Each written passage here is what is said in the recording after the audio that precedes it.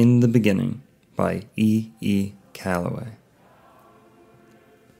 Dedication to Mr. and Mrs. Everett P. Larsh and the millions of young people who, I trust, will find in the facts herein set forth a sincere belief in God, in the Bible as his greatest inspiration to man, and in Christ as man's greatest hope. Forward. I wish it definitely understood that I do not own or have any financial or material interest whatever in a foot of land between Bristol and Chattahoochee, Florida, within which area the Garden of Eden is located. This volume represents over 60 years of earnest study and research. Here I set forth indisputable facts arrived at the use of the scientific principles of teleology and relativity. Was man created, or did he evolve?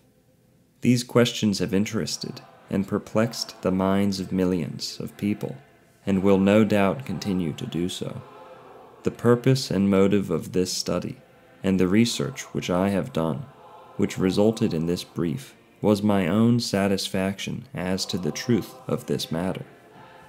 I decided that I could not devote my time and effort to any greater use than to establish, once and for all time, as to whether or not there was intelligent purpose motivating man's appearance on this earth, or, if out of blind matter, in blind space, during limitless time, without intelligence of purpose, he evolved.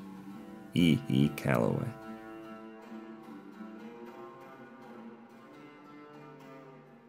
Preface. The invitation to write the preface to this book first leads to acknowledging the ability of the author. E. Callaway, as a theologian, which qualifies him to delve into the field of archaeology, added to his activity as a lawyer and a judge, undoubtedly explains the skillful and logical presentation of facts.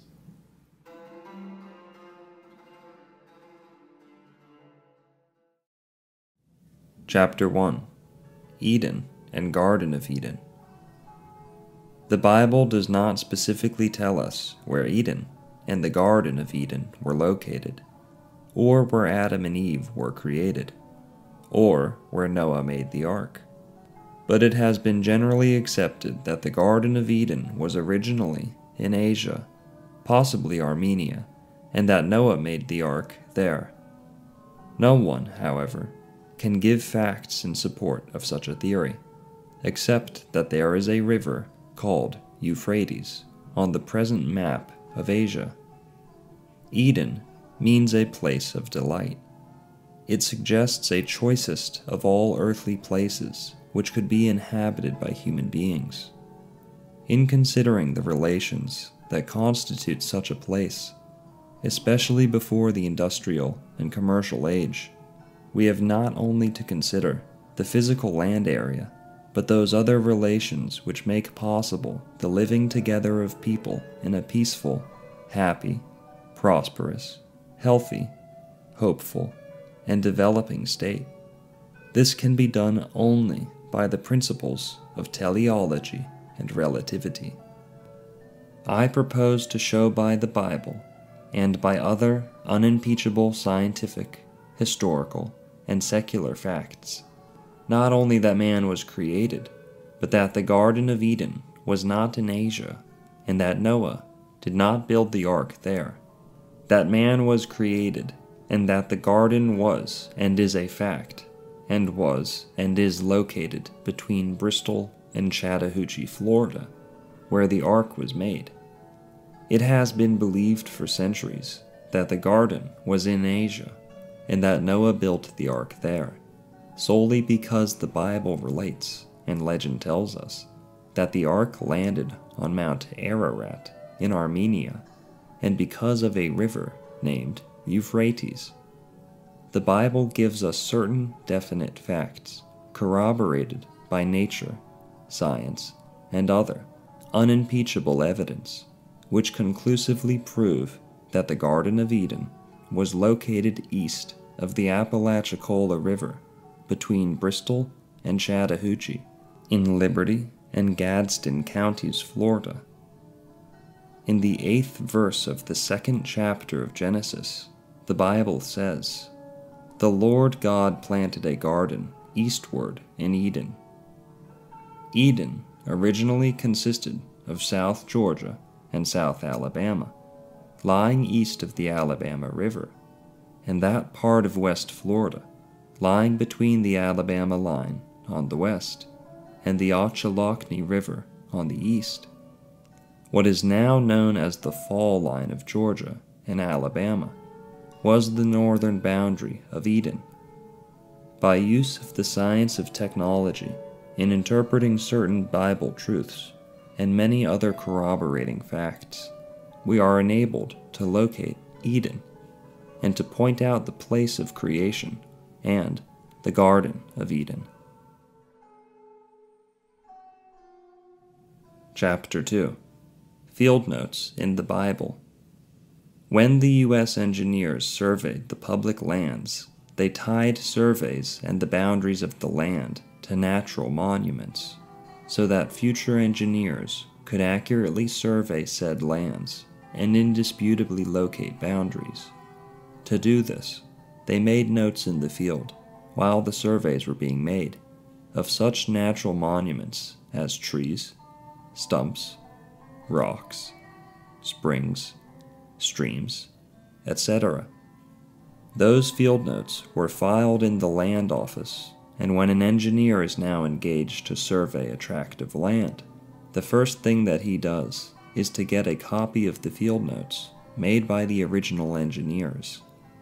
If a surveyor or an engineer can dig out the natural monuments mentioned in the notes, his survey is accepted. The Bible constitutes the field notes of the natural monuments related to the original Garden of Eden. Many of those natural monuments are the River of Four Heads, the naming and the numbering of the 4 riverheads, the gold and the quality of the gold, Genesis chapter 2, verse 11 and 12, the bdellium and onyx stone in the land compassed by the first, or Pison, river, the large variety of trees, every tree pleasant to the sight, the gopher wood trees, the fossilized bones of all animals, and the giants. Names of rivers and places could be transplanted from here to Europe, Asia, and Africa, but not the natural monuments. By uncovering these natural monuments, I have definitively located the original Garden of Eden. The Bible, or field notes, of the natural monuments were not written for thousands of years after creation, and the natural question is, how did the author of Genesis know to describe so accurately the natural monuments that are related to the garden? There are only 2 ways that he could have known. He would have had to have been told by divine intelligence, or such information would have had to have been communicated to him by word of mouth, from generation to generation, down through the files of time. Possibly, he learned of them in both ways. St. Luke, 1st chapter, 1st and 2nd verses, tells us of one way. Personally, I believe that he was also divinely informed. At any rate, I have proven the accuracy of the biblical description of those natural monuments by pointing them out for the world to look at, and I was chosen, ordained, and directed to do this by divine intelligence. Until someone points out that these natural monuments are somewhere else on earth, fair-minded, impartial persons cannot deny that the original Garden of Eden was a fact, and that it was located in the Apalachicola Valley of West Florida. It will be noted in passing that all boundaries of all continents, countries, and states have been related to permanent natural monuments wherever possible. Man resorts to secondary, man-made monuments for the establishment of boundary lines only when natural monuments are not available.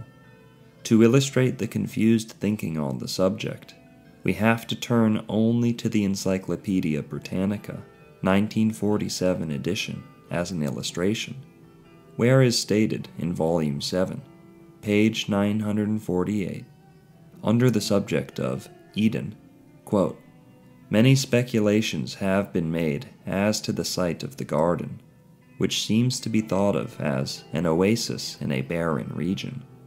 According to Genesis, it was eastward. Verses 10 through 14 describe a river flowing forth from it and dividing into 4 streams. Author's note, Britannica did not state 4 heads, as does the Bible. One of these is the Euphrates, another, the Hiddekel, almost certainly the Tigris. This would suggest a site north of Babylon. It is true that the Euphrates and the Tigris near Baghdad approach so closely together that the former discharges water through canals into the latter.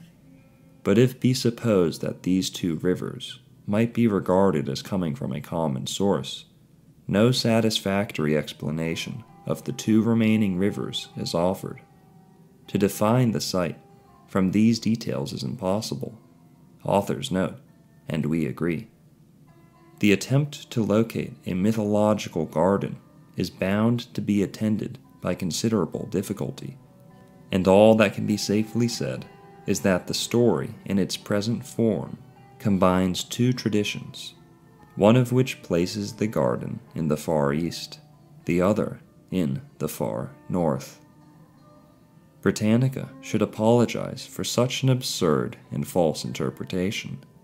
Why did it overlook Pison and Gihon? Christians and Jews cannot agree that it was a mythological garden. The confused thinking is of the secular world relative to the garden, its location, and of the first parents therein, has resulted from the fact that the biblical account thereof can be rightfully interpreted only by the use of the scientific principles of teleology and relativity. Unless one understands these principles, he has difficulty in arriving at the facts. The very meaning of teleology is the science of arriving at the truth of any one thing by its complete harmonious relation of other things. Aristotle recognized this fundamental law in his 4 causes, and so did Descartes. A Christian church minister criticized me because I said that I understood the science of teleology and relativity. Evidently, he had not learned of those principles. He overlooked the truth that, quote, "Many are called, but few are chosen, for some special task." There is no other area on earth, when one considers Eden in Florida, of like size, better blessed with a water supply of pure water. There is no other area on earth of like size, having a better 12-month climate.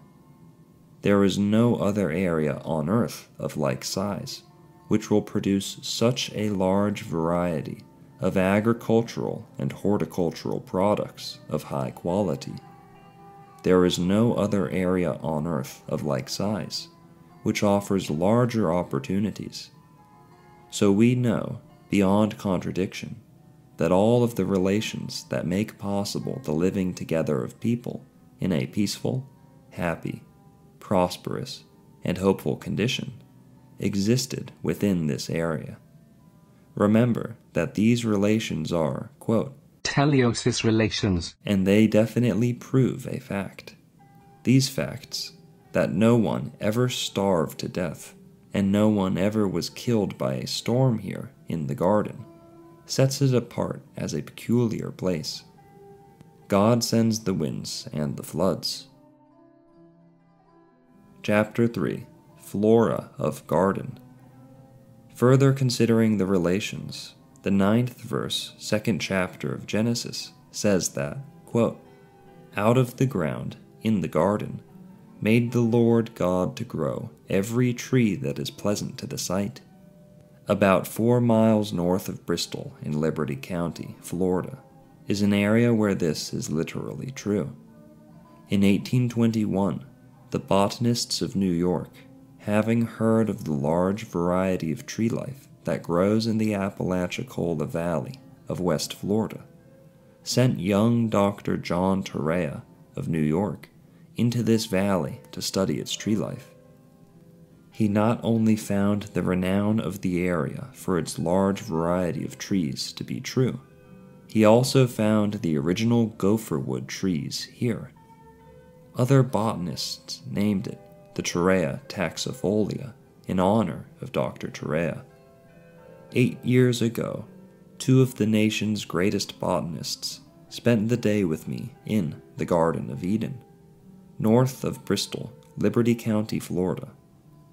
They had with them a variety of books describing the trees of the world, and during the late afternoon, one said to the other, quote, "I have visited the forest lands of the world, and it is my opinion that here is the largest variety of trees of any spot on earth." End quote. The other agreed.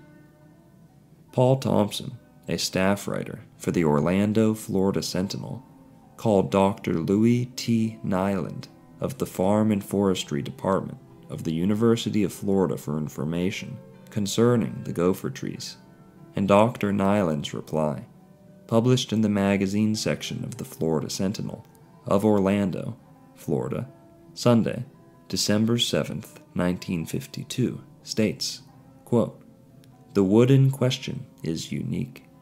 So far as is known, it grows only on the east bank of the Apalachicola River, in a small area near Bristol, Florida. There are related species to be found in China and Northern California, but botanists know of no similar wood anywhere else in the world." End quote. We are told in the 6th chapter of Genesis that gopher wood was the wood which God selected and directed Noah to build the ark. A certain Sunday school teacher asked me to show him an apple tree, and I replied, "Apple or apples are not mentioned in Genesis, but I can show you apple trees there." End quote. The following trees are mentioned in the Bible: almond, alnug, aloes, apple, ash, bay, box, cedar, chestnut, elm, fig, fir, hazel, juniper, baca or mulberry, myrrh, myrtle, palm, pine, pomegranate, poplar, shittah, sycamore, teal, and willow. Ash, bay, box, cedar, chestnut, fig, fir, hazel, juniper, mulberry, myrrh, myrtle, most of the oaks, palm, various types of pine, pomegranate, poplar, shittah, sycamore, and willow are all found in the garden in abundance. Century Dictionary says that aloes and alnug are unidentified Bible trees, but they are not unidentified in the Garden of Eden. Of the 28 trees mentioned in the Bible, 25 of them can be easily identified as growing in the Garden of Eden at this time, the largest number growing any there. Century Dictionary says that gopher wood is an unidentified Bible tree, but it says that Noah built the ark out of it. How do we know that it is the gopher tree mentioned in the Bible? From the teleiosis proportionals of the design of its leaves, the grain of its wood, its strength and weight. 2 years ago we dug out of the ground, in the garden, 3 logs of petrified gopher wood, about 20 inches in diameter, and 6 feet long. The ends had been sawed smoothly, as if by a chainsaw. They were cast off from the building of the ark. There are 3 witnesses to these facts: John V. Fasson, Bud McDaniel of Bristol, Florida, and myself. My son has one of the logs in his shop at Ocala, Florida. Chapter 4, Tree of Life. In Genesis chapter 2, verse 9, we are told the Lord God made to grow out of the ground, quote, the tree of life also in the midst of the garden, end quote. This statement has puzzled biblical and secular scholars through the centuries. They have been unable to bring themselves to believe that the tree of life grew in the garden and bore fruit, and if one should eat thereof, he would live forever. The confusion relative to this tree of life results from the fact that people have had the wrong conception as to the true nature and character of God. The average person, even the average Christian, conceives of God to be like a man in a physical sense, because the 26th verse of 1st chapter of Genesis says, quote, let us make man in our image, after our likeness, end quote. They confuse the first and second creations of people. They like to think of God as being a physical person, in the form and shape of a physical man. This conception of God has resulted in all of the racial prejudices the world has ever known, and it has given birth to many of the other prejudices with which the world has been and is cursed. In order clearly to understand the meaning of the tree of life, we must understand precisely what God really is. When Christ was talking to the woman at the well, he said, God is spirit, and of course, spirit is law. In other words, God is law. What kind of law? Firstly, the law of energy. Secondly, the law of life. Third, the law of intelligence. And fourth, the law of love. In the 26th verse of the 1st chapter of Genesis, this statement appears, quote, God said, let us make man in our image, after our likeness, end quote. What is the meaning of let us? What is meant by us? It means, and does not mean anything except that God is a combination of 4 great, basic, fundamental laws: the law of energy, the law of life, the law of intelligence, and the law of love. Let us means the plural or the unity of these great, inexorable laws. In the 27th verse of the 1st chapter of Genesis, we find that these great fundamental laws are grouped as one entity in the statement, quote, so God created man in his own image. In the image of God created he him. Male and female created he them, end quote. Like the word family, which means all of the members of the family, without naming the separate members, the common accepted word God means the basic laws which constitute God. The constituent laws which constitute God are energy, life, intelligence, and love. Teleology proves this conclusively. If any of these basic laws were eliminated, there would not be any God. No one denies that there are basic laws of energy, of life, and of love, and only a madman would deny that there is a basic law of intelligence. We see intelligence manifested in so many and marvelous ways that the law is self-evident. It is the law of intelligence that constitutes the Godhead. I am not speaking of the Holy Trinity, which came into manifestation with Christ. The great Albert Einstein felt that, quote, beyond the range of the vision of my mind to comprehend, there is unlimited intelligence." End quote. Now let's see if the Bible conclusively proves this. Pause. I, the narrator, will be skipping the biblical citations for the following section, for the sake of brevity. We resume. Firstly, the law of energy. Energy is power. The power of God is manifested through all his many attributes. His power was manifested in the creation. So God is power, energy. Secondly, life. God is the author and preserver of all life. Thirdly, intelligence. Intelligence is consciousness, knowledge, wisdom, and will. Consciousness is the hearing ear and the seeing eye. God's knowledge is infinite and eternal. The Lord is a God of knowledge. His eye seeth everything. Wisdom proceeds from God. The will of God is supreme. All things are contingent upon it.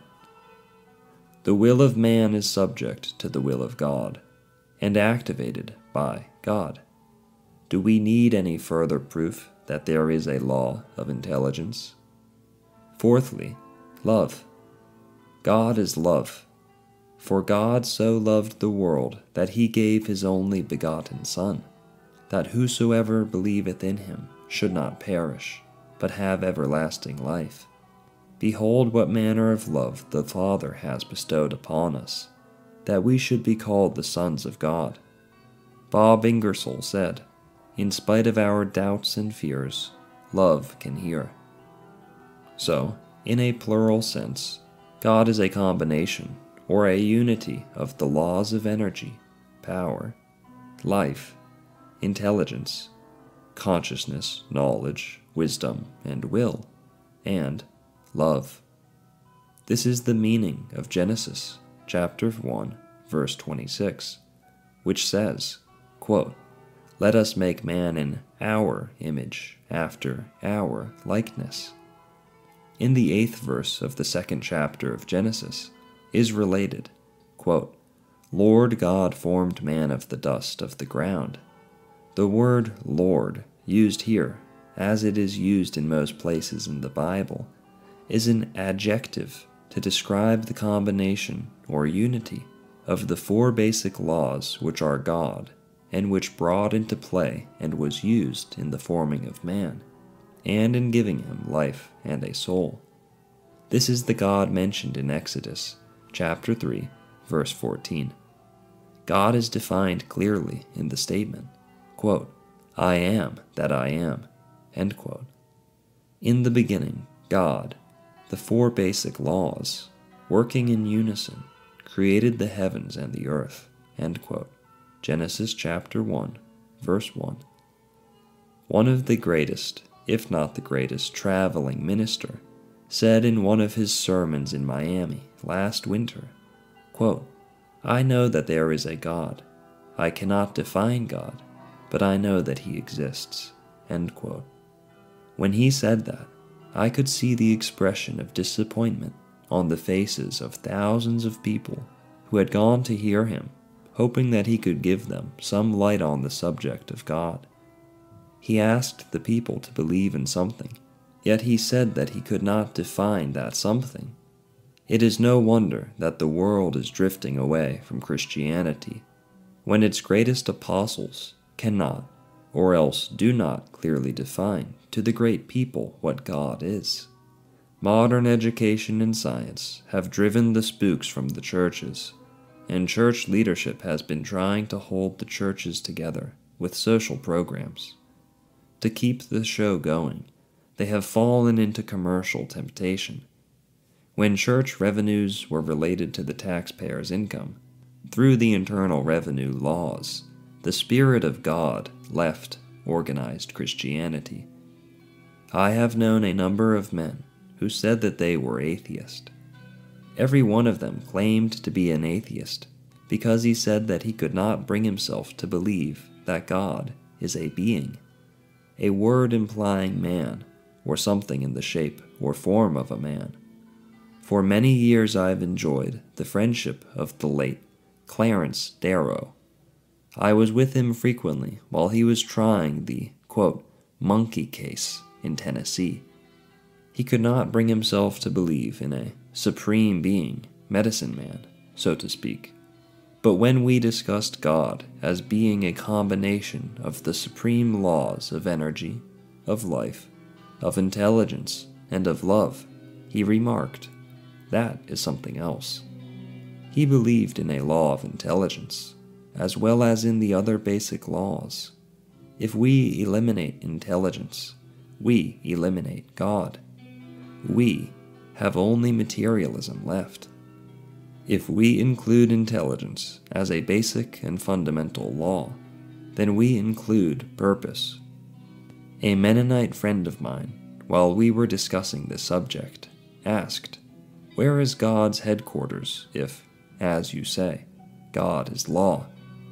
My answer was, and is, law does not have any headquarters. It is infinite, universal, everywhere, omnipresent. I am a God at hand, and not a God far off. The Lord God omnipotent reigneth. Revelations chapter 19, verse 6. God is invisible because law is invisible. Like the wind, you can feel it and see its results, but you cannot see from whence it came, nor whither it goeth. Quote, "Thou canst not see my face, for there shall no man see me and live." Exodus chapter 33, verse 20. After many long years of study and reflection, and after having learned the scientific principles of teleology, of interpretation, and carefully observing the reactions and responses of the Christian world, within and without the various denominations, and especially among educated and political leaders, I have come to know that the reason the Church is not a more effective force and influence in the world today is because so many do not have a clear conception or understanding of just what God is. When the chosen people of the earth, the Israelites, started on their great journey from bondage, or adverse condition, to the promised land, or favorable condition, Moses, who had been specially chosen to lead them, took particular pains to explain to them just what God is, and His great purposes. A careful study of the history of that great journey will show that Moses, and later his successor, Joshua, often and repeatedly redefined to them just what God is, and His great promise. Many so-called Christians, and in fact many church members, have about the same conception of God that many children have of Santa Claus. They think of him a white-haired, long-whiskered old gentleman, coming in around at Christmas time distributing presents.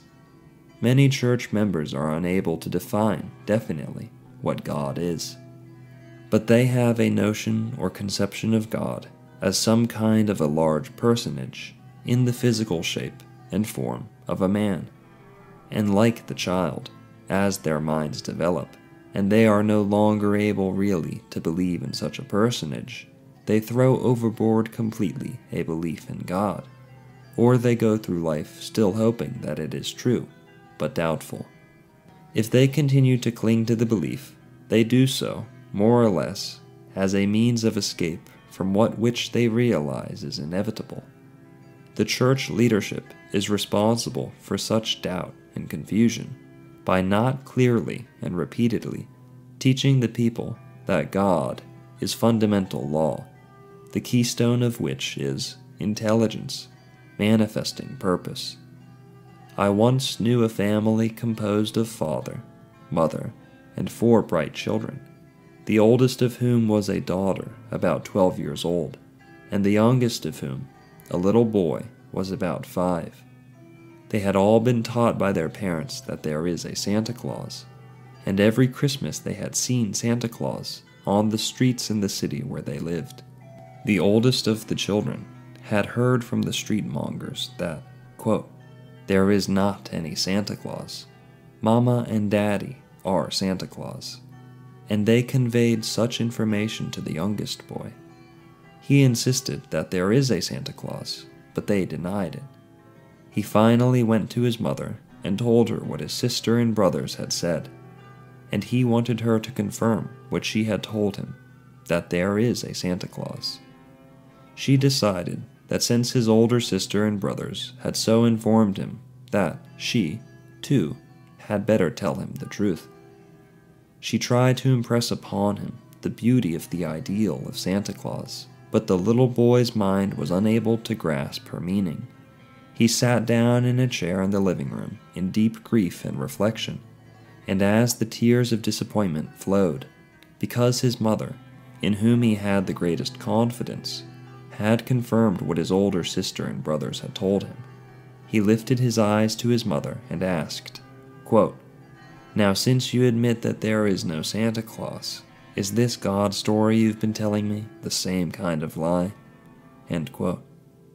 Vast millions of so-called Christians, as they evolve from intellectual fantasy, are unable to grasp the teaching of church leadership, and when they can no longer believe in God as some Superman, they throw over entirely the great job of knowing just what God is, or else they go through life in confusion and doubt, often becoming avowed agnostics.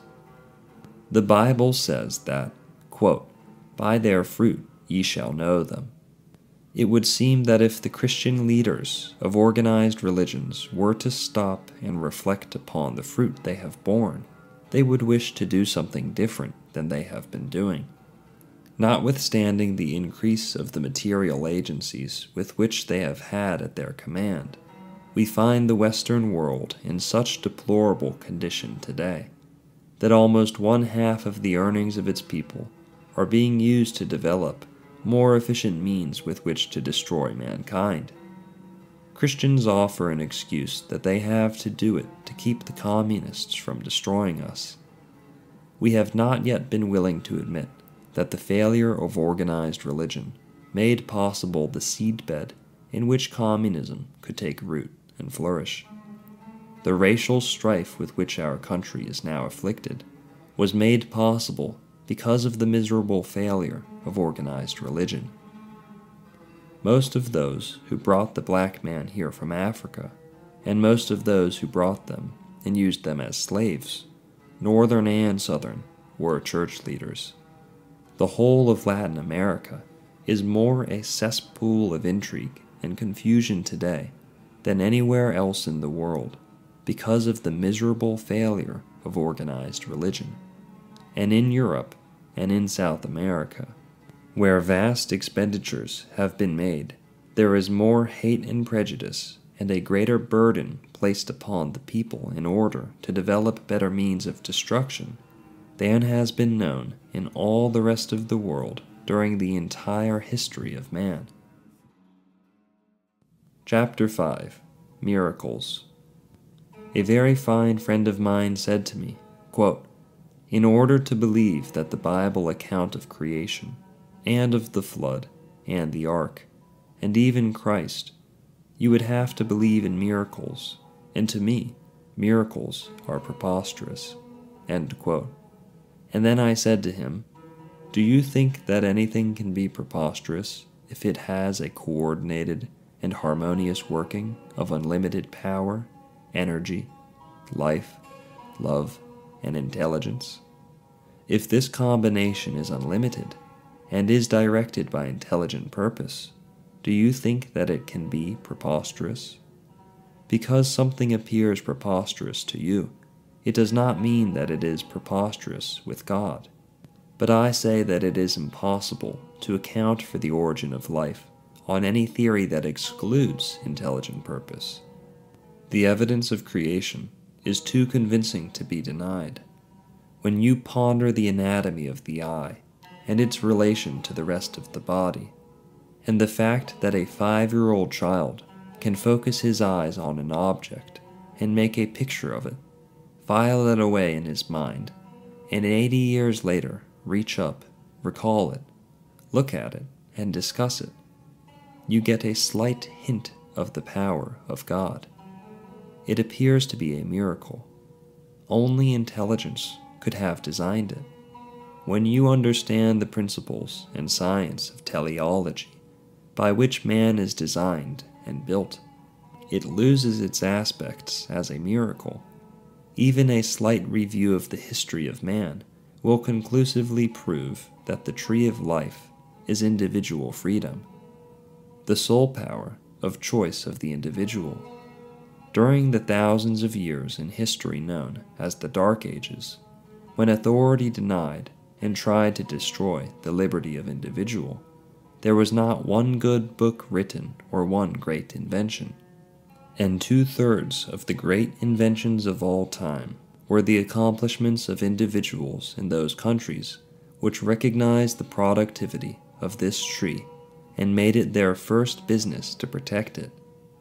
Since Thomas Jefferson declared in the Immortal Declaration that it is a Creator-given, inalienable right, and we adopted a system of government to protect it and guard it, Americans, though representing only 7% of the world's population and living on only 6% of the Earth's area, have made the greatest progress of any people in all history. This tree of life, individual liberty, has borne not only for us Americans, but for mankind everywhere, the greatest material and spiritual fruit ever known to man under any other system or any other philosophy.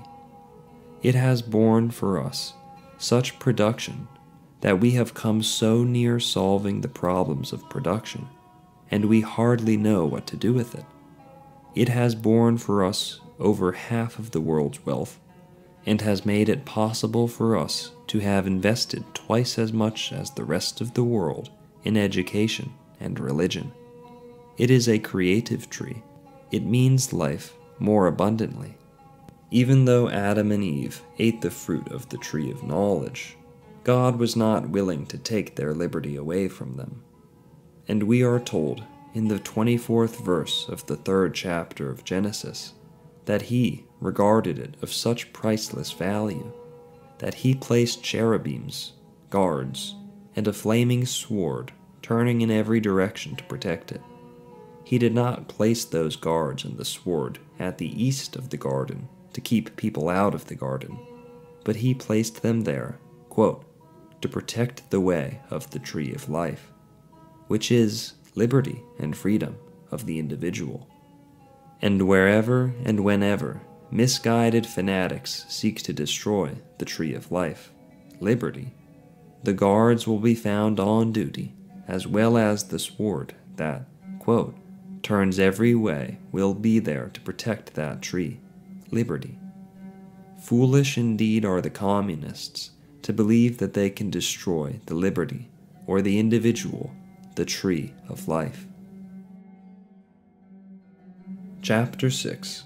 Two Great Principles. In 1776, a group of Americans met in convention, and after weeks of prayerful debate and deliberation, adopted a great declaration of principles, known as the Declaration of Independence, in which they declared, to a candid world, that all men are created equal, that they are endowed by their Creator with certain inalienable rights, that among those are, quote, life, liberty, and the pursuit of happiness. In other words, they declared that God is the author and the giver of the inalienable rights of life, liberty, and the pursuit of happiness. In 1789, a group of Frenchmen met in convention, and after weeks of debate and deliberation, issued another great declaration of principles known as the Declaration of the Rights of Man and of Citizens.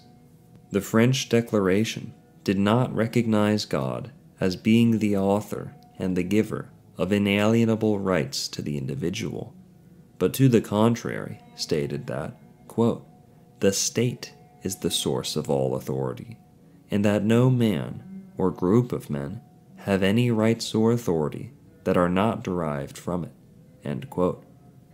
Both of these declarations of principles came at about the same time in human history, and both evolved from the same background of tyranny, oppression, confusion, and chaos. France was already a powerful country at the time its declaration was issued. The United States of America was a new country with a very limited population at the time the Declaration of Independence was issued.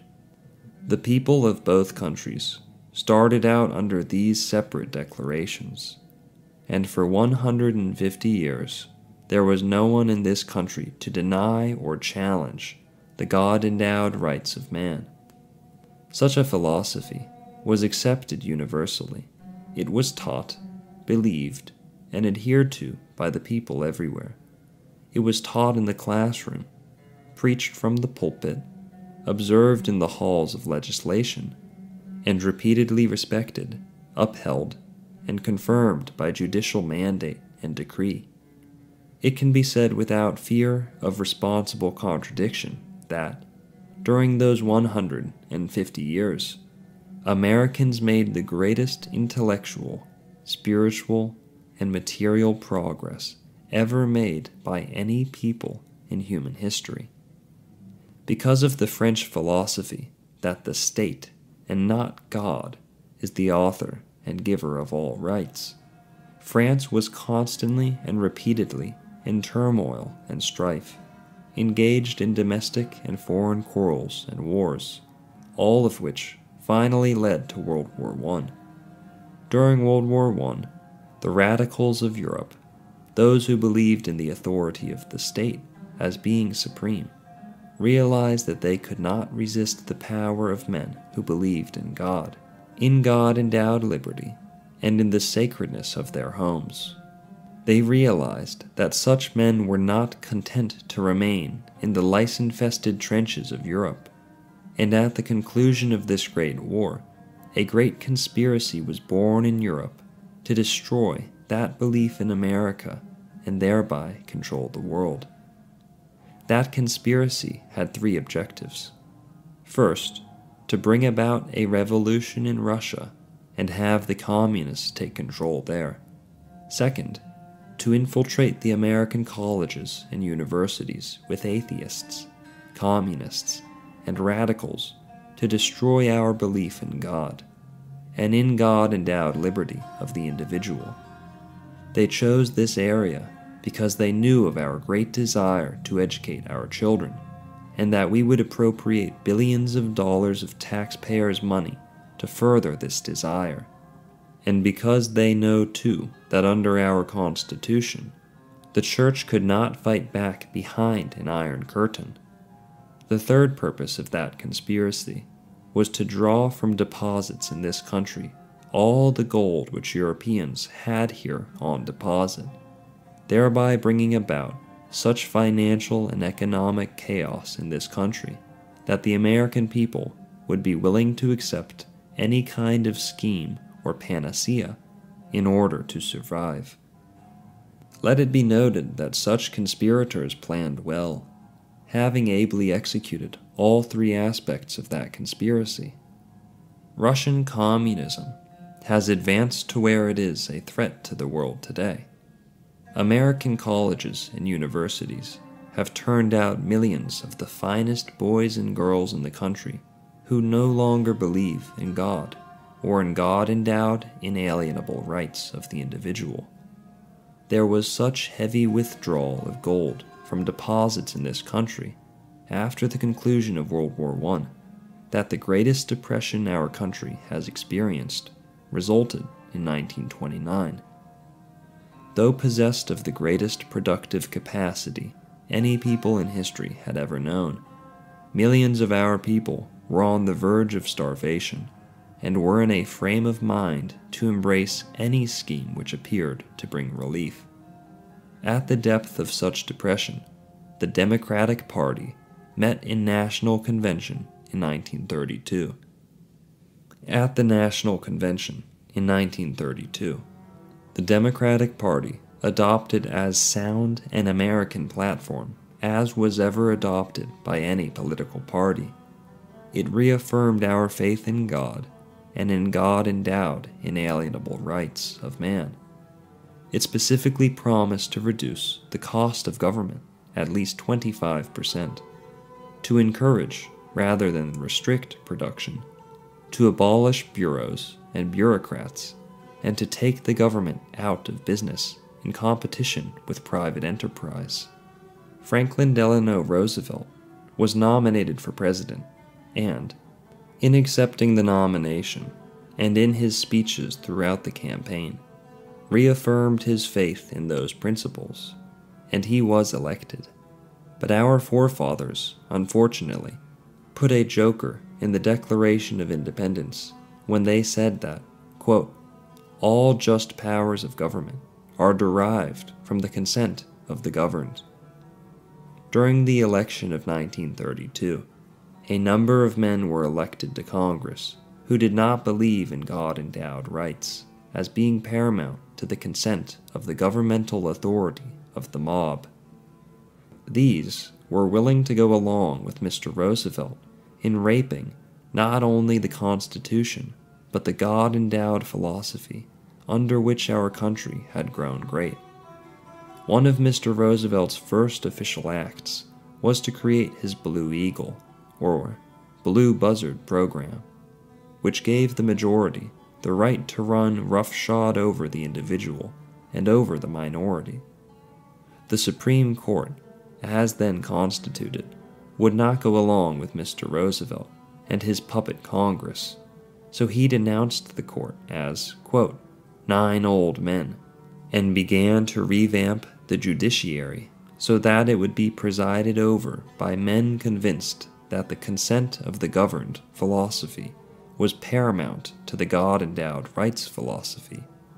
It can be said that the great majority of the men since appointed to the federal judiciary by Roosevelt, Truman, Eisenhower, Kennedy, and Johnson have been men of such convictions.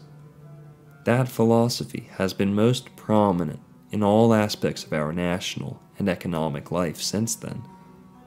All farm subsidies and farm legislation have been in accord with that philosophy, as has all labor legislation. The entire history of man confirms that such a philosophy is revolutionary in spirit and in results, and it has brought us to confusion confounded. Chapter 7. Tree of Knowledge of Good and Evil.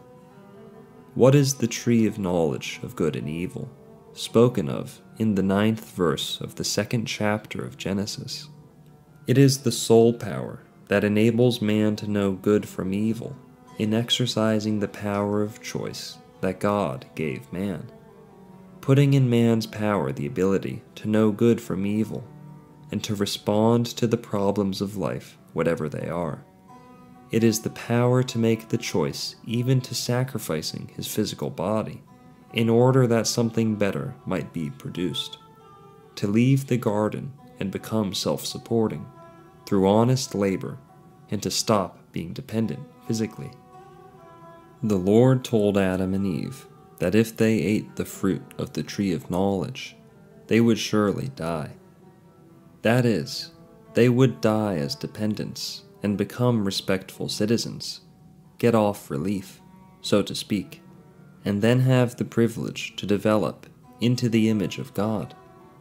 He knew that they would then want to die physically in order that they might inherit the greater life. They understood what he said unto them.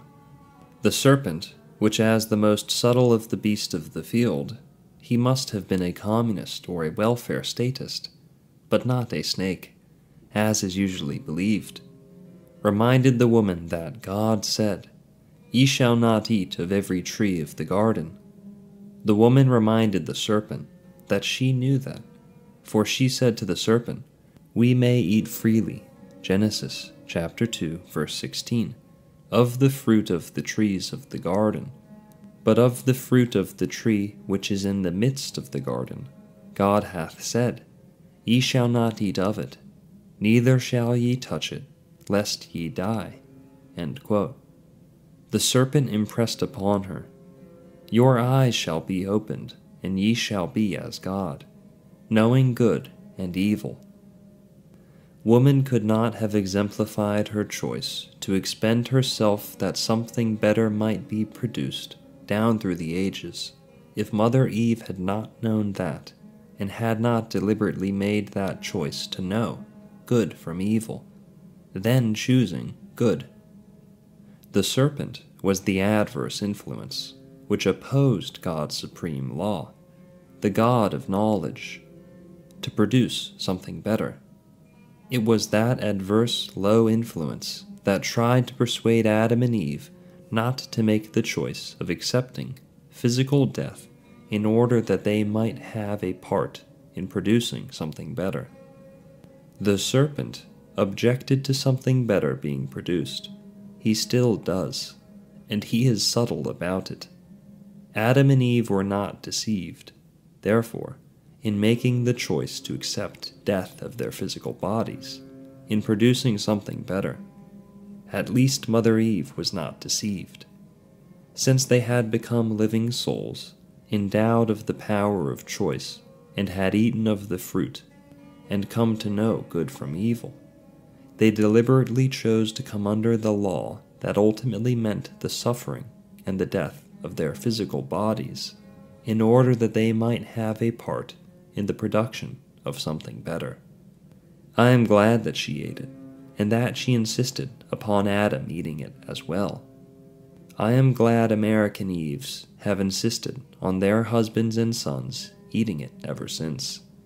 Then, to compensate Mother Eve for her marvelous choice, God, through woman, set up a plan whereby everyone may use his liberty and regain eternal life.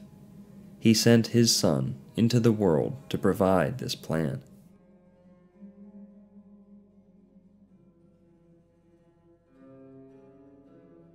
Chapter 8.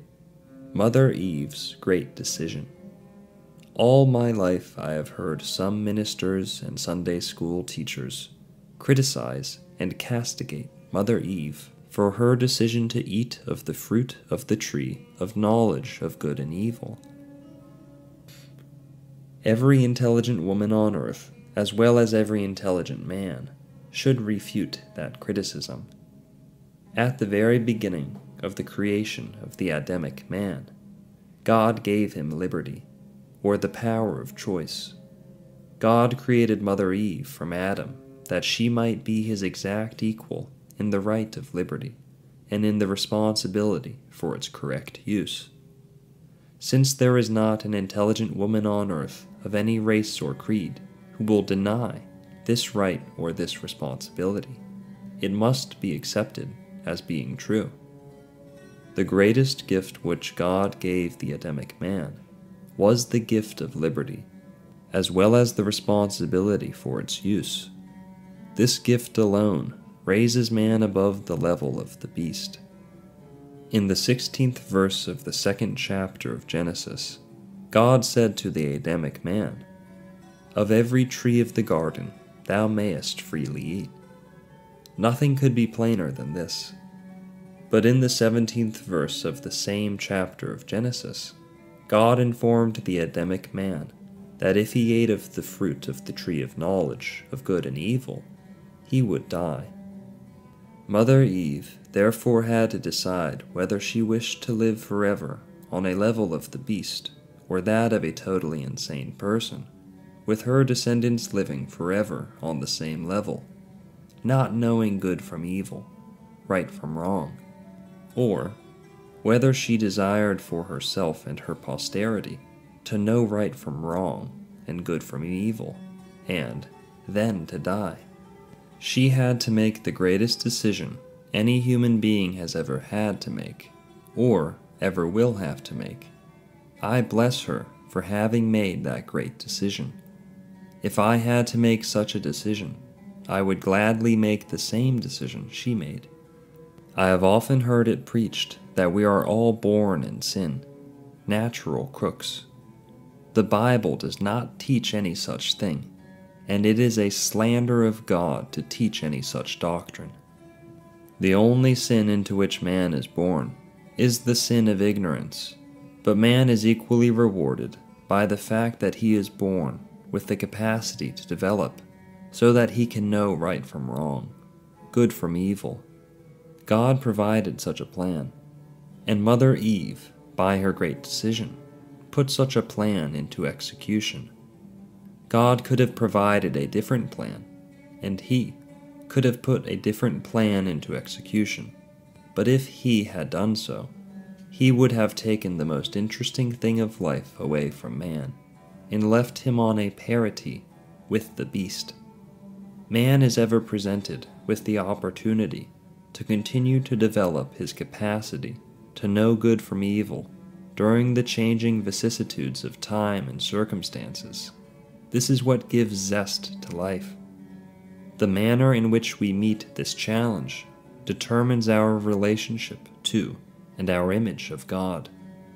I have heard many ministers discuss the subject of the unpardonable sin.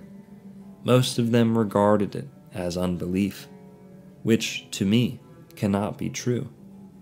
The unpardonable sin spoken of in the Bible is our failure to use every moment allotted to us and to develop our minds into a better understanding of what is good and what is evil, and our failure to help in the production of something better. Those who think they can fritter away their allotted time and talents, wherever they are in this life, and then have God endow them with all the happiness and blessings in another life, will be woefully disappointed. Upon the altar of eternity, we must lay the fruits of our accomplishments in this life.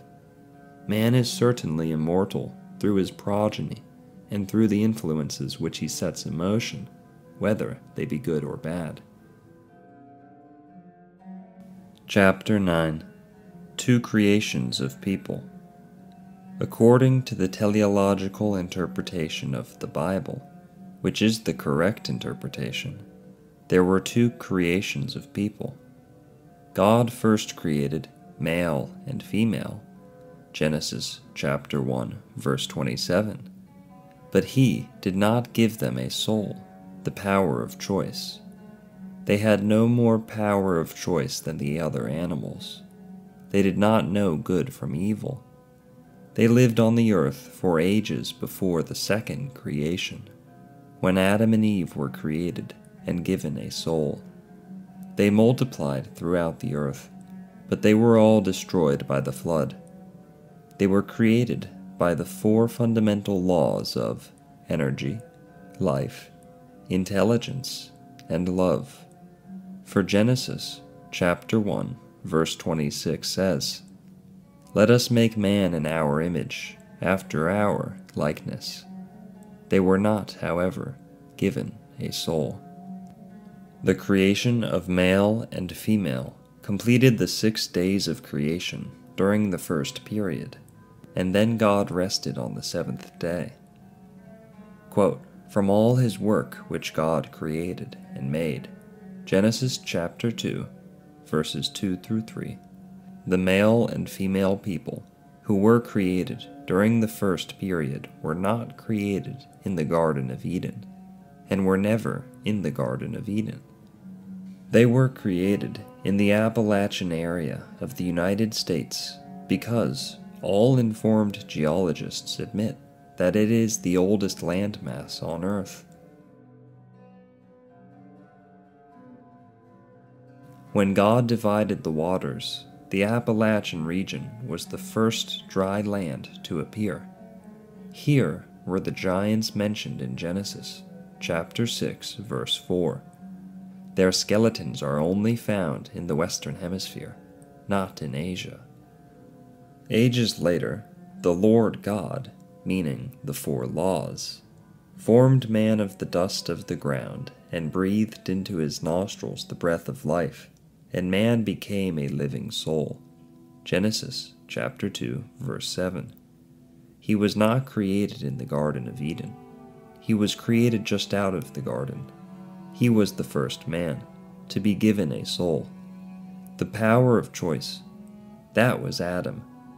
Then the Lord God planted a garden eastward in Eden, and there he put the man whom he had formed. Genesis chapter 2, verse 8. Then the Lord God discovered that though the man was actually living in the Garden of Eden, he was lonely by himself, and the Lord God said, "It is not good that the man should be alone. Every bachelor I have known was lonely. I will help him a mate." Genesis chapter 2, verse 18. Adam was then in the garden, having been put there, after he was formed and became a living soul. The Lord God caused a deep sleep to fall upon him, using as an anesthesia hypnotism. What is it? Teleosis. And he operated on him, and took a rib from his side, and made woman. Adam was so greatly pleased with her that he said, quote, "She is bone of my bone, and flesh of my flesh." They were physical people endowed with a soul power of choice. He created Eve out of Adam's rib, rather than from the dust, that she might be his equal in the right to liberty and responsibility for its use. The days mentioned in the first and second chapters of Genesis do not mean 24 hours, as we understand a day to mean. They mean long periods of time, possibly many thousands of years, as we understand verse. God continued to create during 6 long periods of time called days. During the first day, or period, God created the heaven and the earth, and he created light. During the second day, or period, he created the firmament. On the third day, God divided the waters, and dry land appeared, the Appalachian section of the United States. During this day, or period, he created grass, herbs, and fruit trees, only fruit trees during the first period. During the 4-day, or long period, he created the sun, moon, and stars. During the 5th day, or period, he created the fishes and things of the sea and fowls of the air. During the 6th day, or long period of time, God created the beasts, cattle, and creeping things. He also made the people of the first period, or creation, male and female, but only as an image or pattern.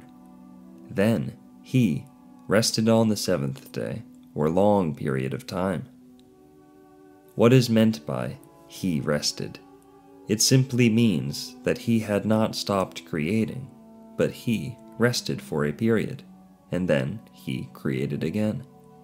To rest does not mean to stop completely, but to suspend work for a time. The 7th day, period, in which God rested, may have lasted ages and ages. Many things happened on the earth during the period that God was resting. The Appalachian Mountains eroded down during this period, and the plains and the valleys were formed. Then God, after he had rested, created again.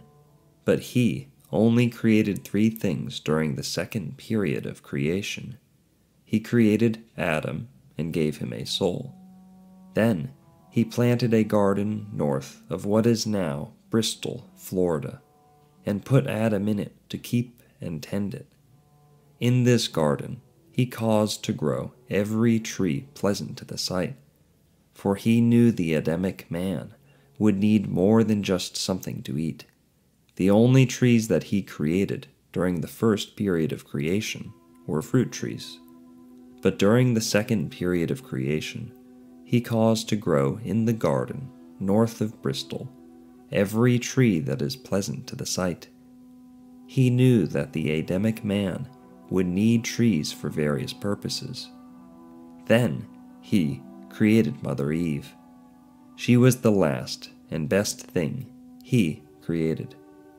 So, man was later excluded from the garden at the east gate, which is 1 mile north of Bristol, but the woman was not. She may have followed him out, and she has been following him ever since. Genesis chapter 2, verse 23 through 24. After Adam was driven out of the garden, he earned his living by working and died when he was 930 years old, and was buried near Bristol. So was Eve. I know the exact spot. God told me. The first male and female made, Genesis chapter 1, verse 26, were made only in the image of God, not physical. For God said, "Let us make man in our image, after our likeness." An image is a symbol, conception, optical reflection. A symbol is a sign, something that suggests something else. It is only a pattern. Only in the sense that they were given energy, life, love, and intelligence were they in the image of God. The animals were not given a soul, as were Adam and Eve, formed of the dust ages and ages later.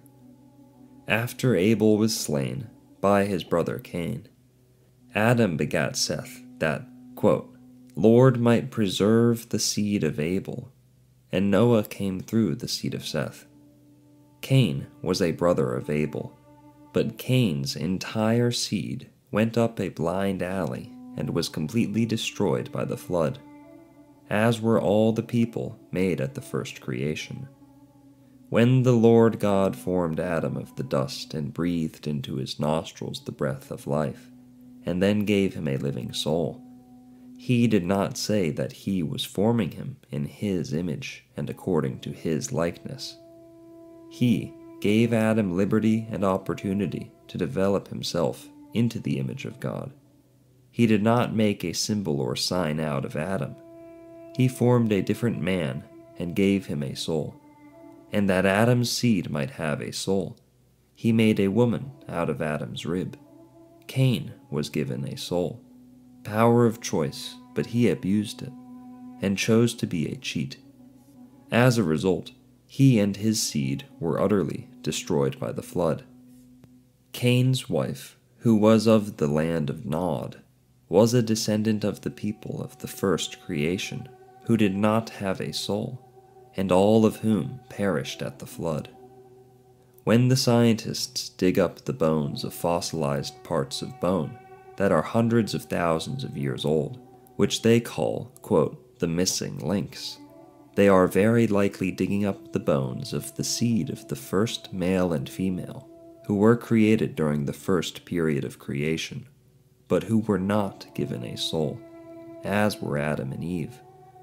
The so-called missing link, which the evolutionists, or some of them, claim to have found in the form of fossilized skulls or bones, and which they claim connect the lower forms of animals with man, are nothing but the fossilized parts of the first creation.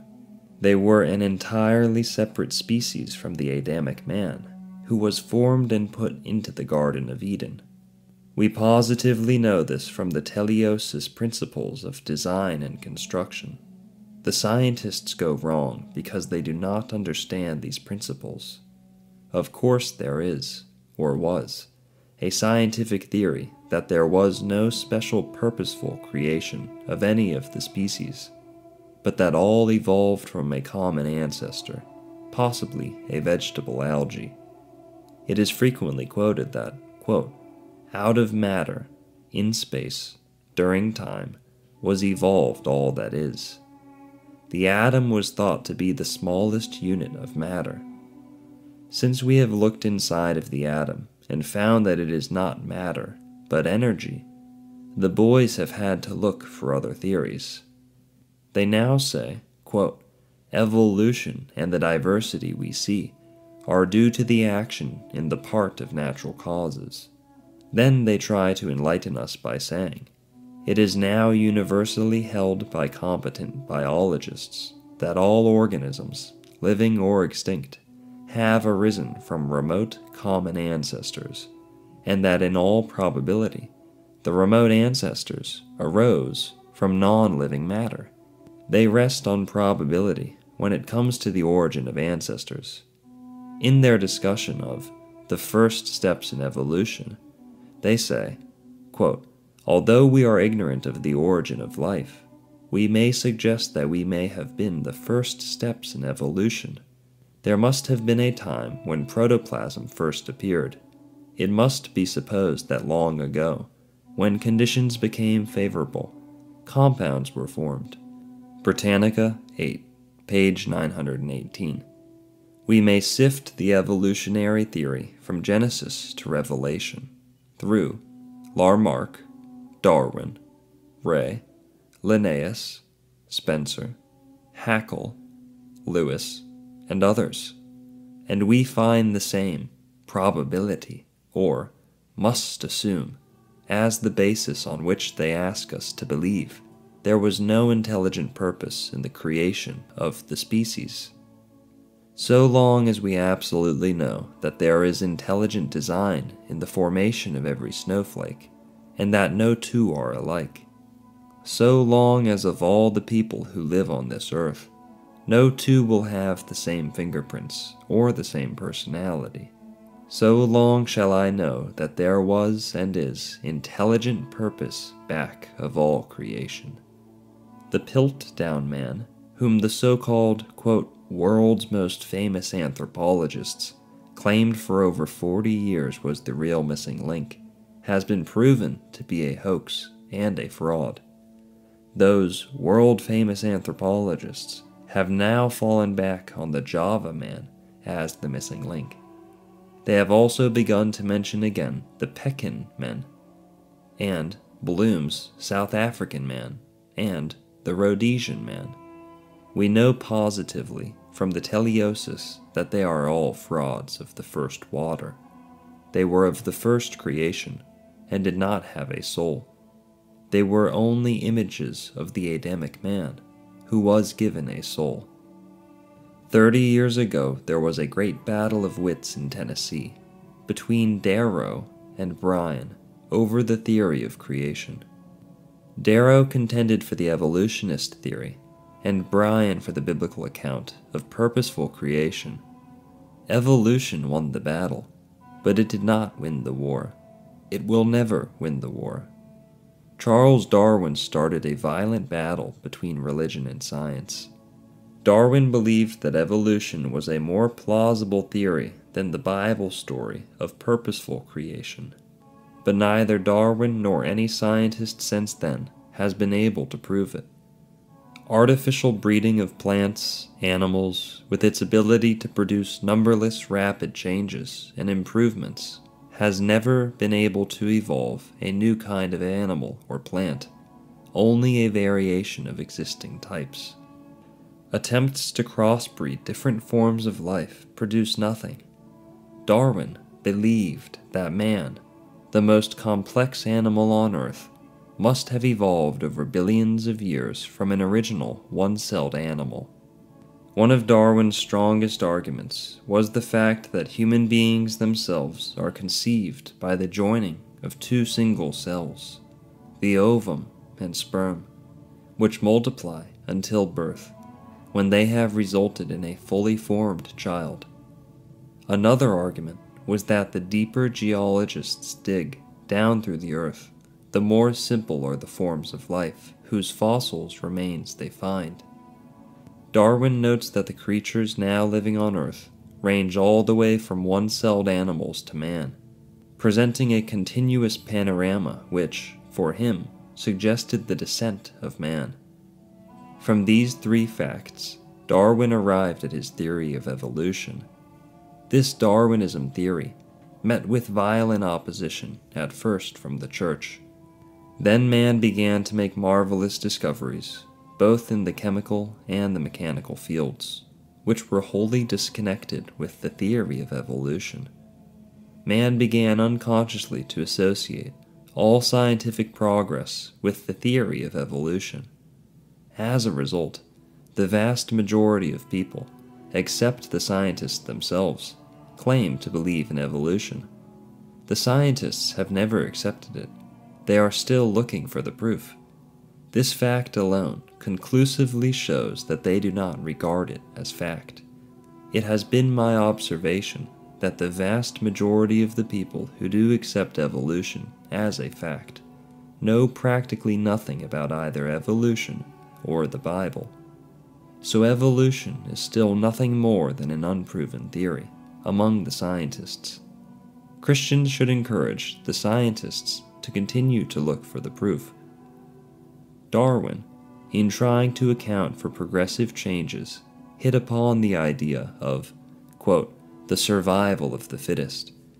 He explained that this accounted for the speed and coloring of the zebras and the tough hides of the hippopotamuses, but he failed to explain why these two different animals live side by side and do not cross. Both were fit to survive. And so is man, and so are the one-celled animals who continue to exist all over the world. Men do not seem to be more fit to survive than many other of the animal species. Darwin was never able to explain why a one-celled form of life could create more complex ones leading to man. Without this proof, the whole theory of evolution collapses. The scientists are working hard today to discover the proof of evolution, which Darwin himself could never prove. It has not been proven. It cannot be proven, because it is not true. But those who love the truth should encourage them to keep on trying. Chapter 10. Atheism and Communism. The Christian and civilized world is seriously alarmed over communism and its barbarities. Communism is only atheism in action. The source of intelligence, justice, love, and mercy is God. And when God is excluded, law is excluded. Before Marx, Lenin, and Stalin could become communists, they had first to become atheists. The fruit of atheism-communism is manifested through the Soviet sphere of influence. The brutalities perpetrated by the communists on prisoners and civilians in Russia, China, Cuba, and Korea, as testified to before congressional committees and the United Nations, were but atheism in action. Those who believe in Christ and in the democratic process could not have done such things. Christianity and the democratic principle are based upon the fundamental concept of creator-endowed, unalienable rights of choice and responsibility of the individual. Atheism denies such a creator. It therefore denies such unalienable rights of the individual. Communism denies the same thing. I have known a few communists, and every one was an atheist, who had been infected with that deadly virus while studying biology in his elementary, high school, and college days. Atheism, denying the existence of God, denies the inspiration of the Bible as the Word of God. So does communism. Yet, Christians and democratic parents in America are unsuspectingly permitting their young children to be taught in their school years, through textbooks and encyclopedias on biology, that, quote, it is impossible to account for their existence on any theory of special creation. See Britannica, Volume 8, page 916. Of course, the child is not told by the teacher in plain words that there is not any God. The teacher would be run out of the schoolroom if she did that. But in teaching biology, she leads the child by implication, step by step, to believe that he is the product of evolution. The children are taught by their parents to love, respect, and listen to their teacher. Parents are taxing themselves millions of dollars for the purchase of textbooks on biology and encyclopedias that contain such ideas. They are taxing themselves hundreds of millions of dollars to pay teachers who, parrot-like, teach such theories. Then we are shocked to hear or read that juvenile delinquency has become one of the serious problems in the cities of the nation. We cannot indoctrinate the children of this country by expressed or implied teachings with the idea that there is not any God or intelligent purpose back of their lives, and that they are the ultimate product of blind evolution, without destroying the very moral fiber on which civilization is based. The so-called intelligentsia of this country cast slurs upon William Jennings Bryan when he predicted 35 years ago just what would happen if we did not discontinue such teachings to the young children of this country. As a result of ignoring his warning, we now see the penitentiaries of this country crowded with the young people who are the victims of that philosophy. We see the highest councils of our government putrefied by crooks, frauds, spies, and traitors who subscribe to the same philosophy.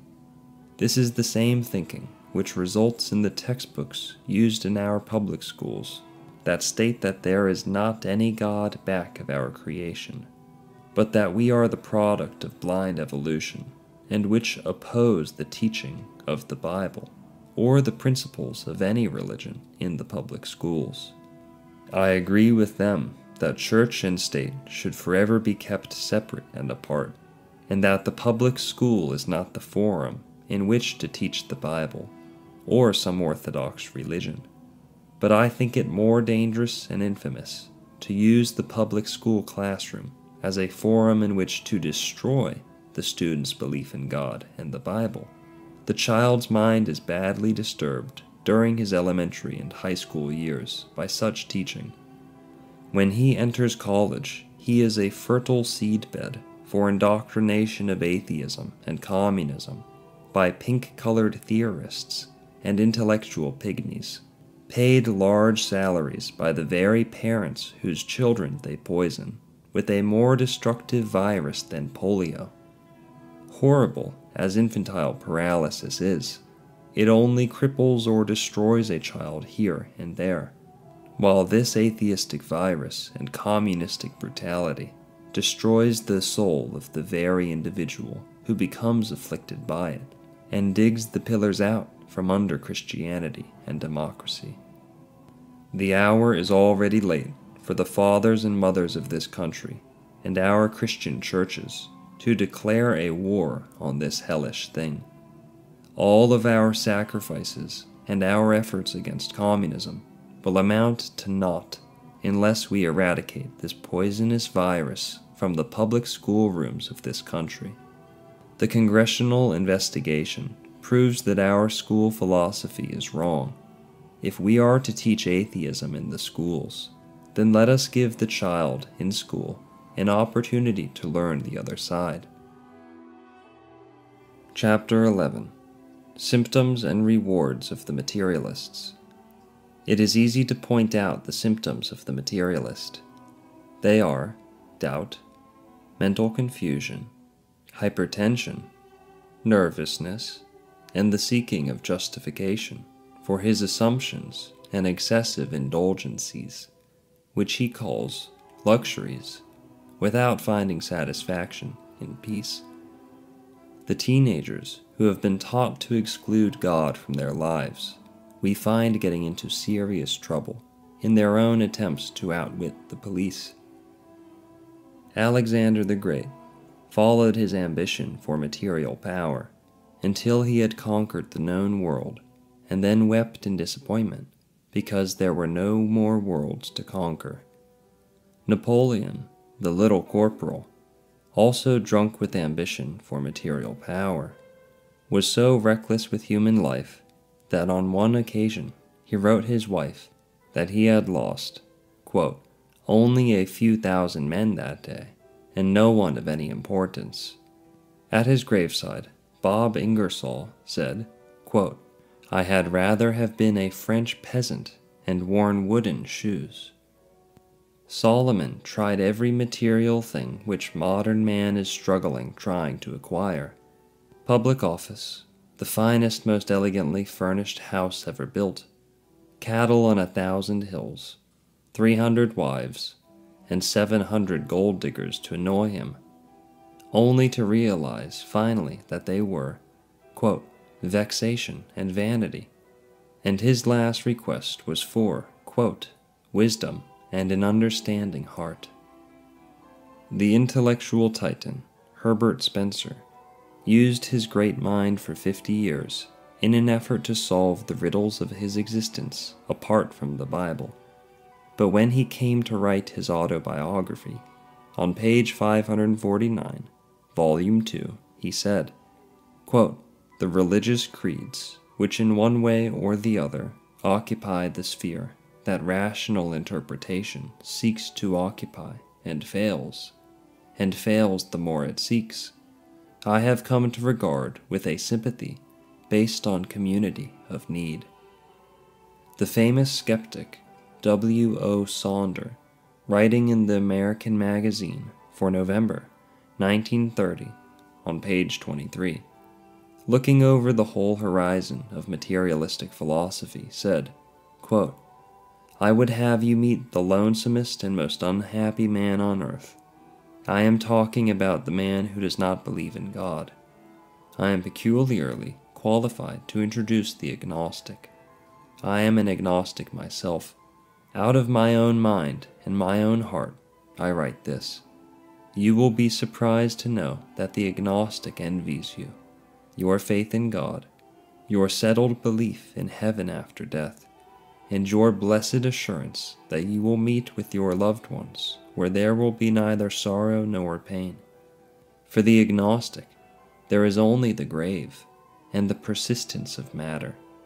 All he can see beyond the grave is the disintegration of the protoplasm and psychoplasm. In this material view, I find no ecstasy nor happiness. End quote. The greatest of all infidelic orators, standing by the side of his brother's grave, at the moment when the evil of his mind was opened by sorrow, visioned life as, quote, narrow veil between the cold and barren peaks of two eternities. Can you picture a more horrid consciousness? But Christ gave the complete answer to this philosophy when he said to his followers just before leaving this world, quote, in my Father's house are many mansions. If it were not so, I would have told you. I go to prepare a place for you. For when I am there, you may be also. End quote. In this assurance, he converted Ingersoll's, quote, cold and barren peaks into a garden of indescribable grandeur and beauty.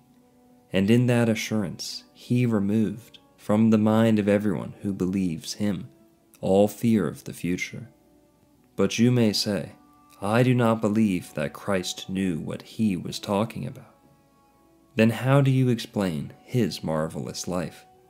Born in a manger, in a dirty stable, he was the purest human in all the world.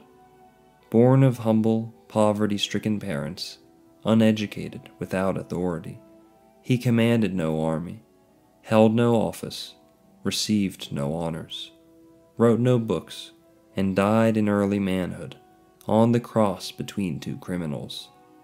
He was born at a time when the three greatest powers of the then known earth combined to destroy him, and yet, throughout the world, by phone, radio, rail, foot, horseback, his glory gathers beauty and power.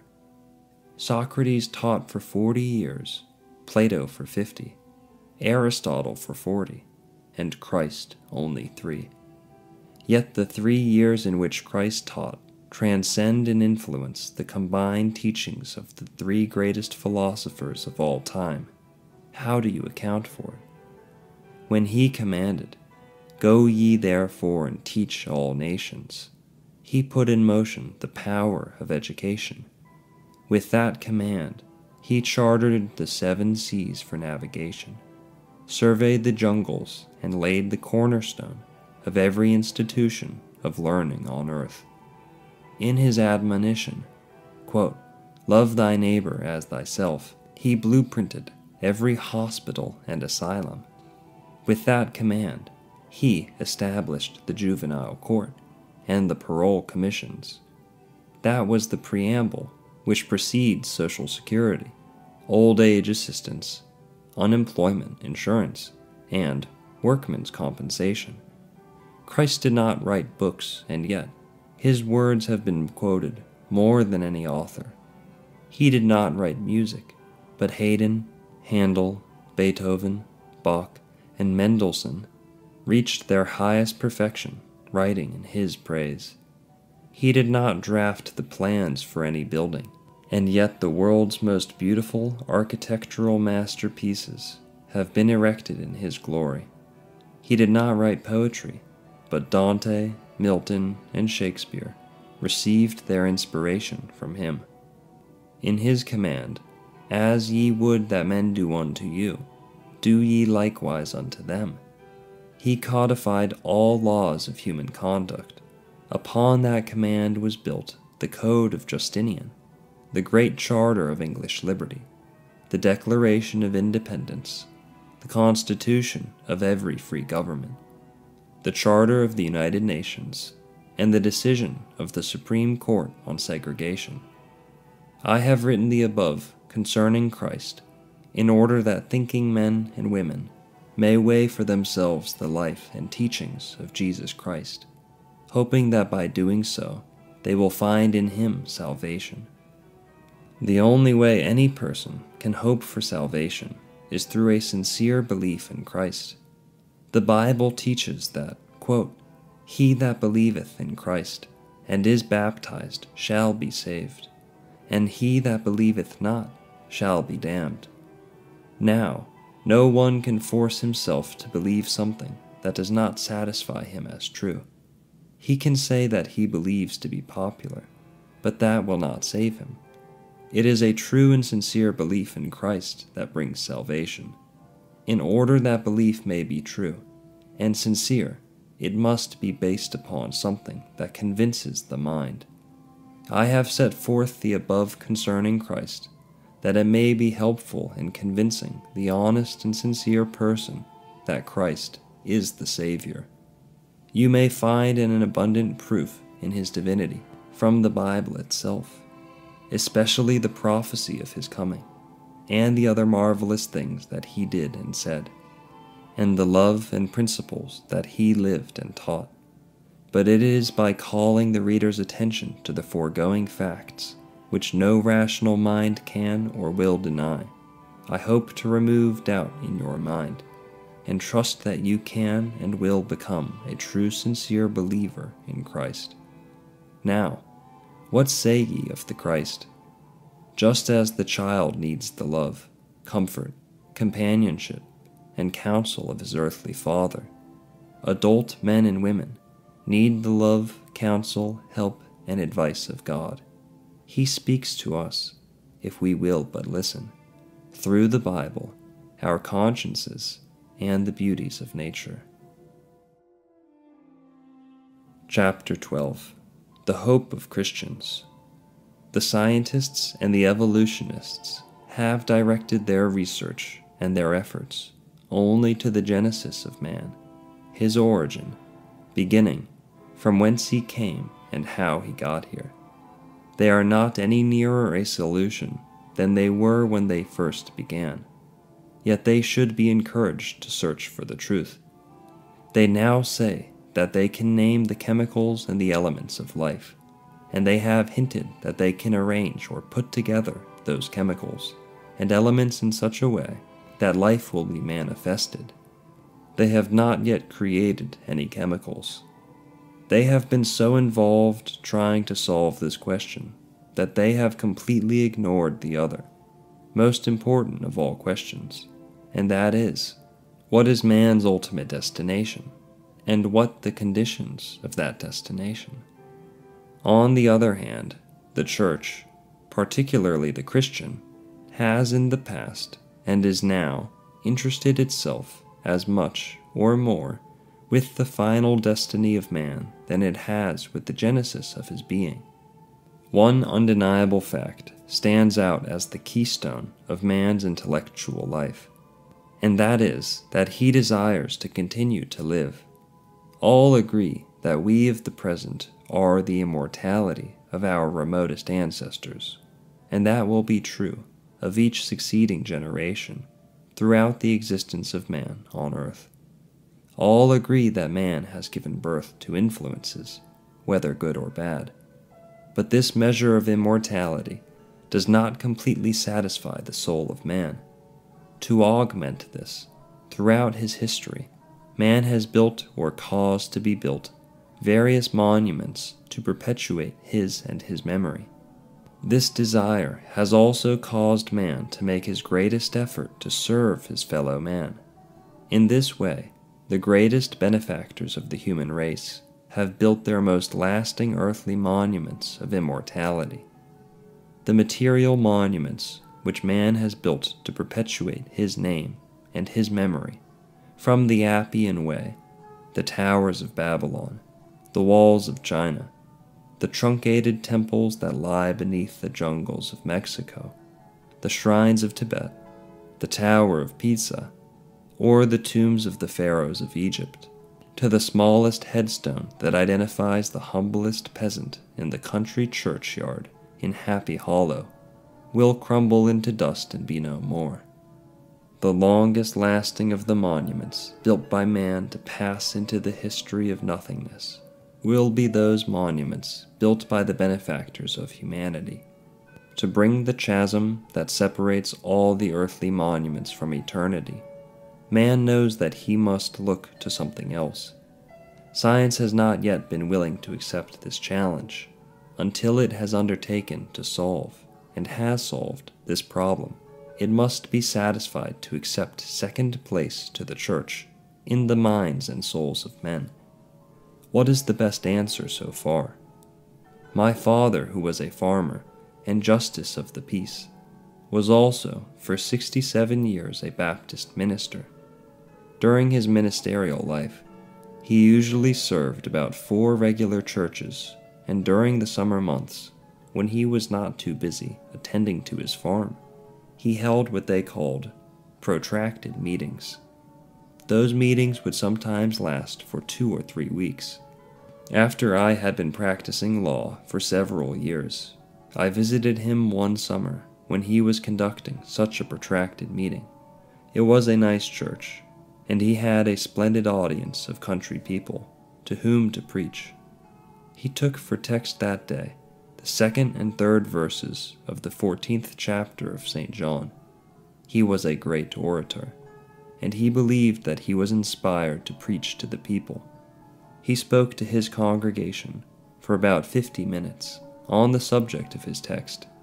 It was a magnificent presentation of his conception of heaven, of eternity. The reaction of the people to whom he was preaching was classic beyond description. After he had adjourned the service and we started home, he asked me how I liked his sermon, and I told him that it was a masterpiece, and that the reaction of the audience was a classic. With a flash in his eyes, he asked, "What do you mean by that?" I knew that I had come to the test, and that I could not maintain the integrity of my own soul if I flinched, hedged, or pulled my punches, so I resolved to meet the challenge. I said to him, "Dad, you know that I have profound love and respect for you, and that within the fields of the sphere of your knowledge, I would not dare question your convictions.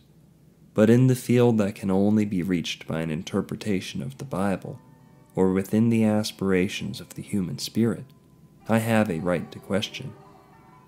I said to him further, "I have paid as much as $10 for a ticket to see a number of shows, none of which compared with your sermon and the reaction of your audience. I really enjoyed it. I think you did, and I am certain that your audience did. But permit me to make this observation.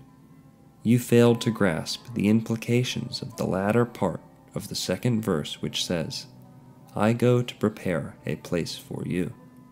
For my earnest, sincere, and prayerful study, research, and intellectual and spiritual reflections, I have come to accept Christ. The evidence to me is too convincing not to accept him. Not only the prophecy of his coming, but his life, teachings, and the results of that life, and of those teachings upon the hearts and the lives of men who come under the influence, remove all doubt in my mind of the divinity of Christ. But as he was leaving his friends and followers, he said to them, "In my Father's house are many mansions. I go to prepare a place for you."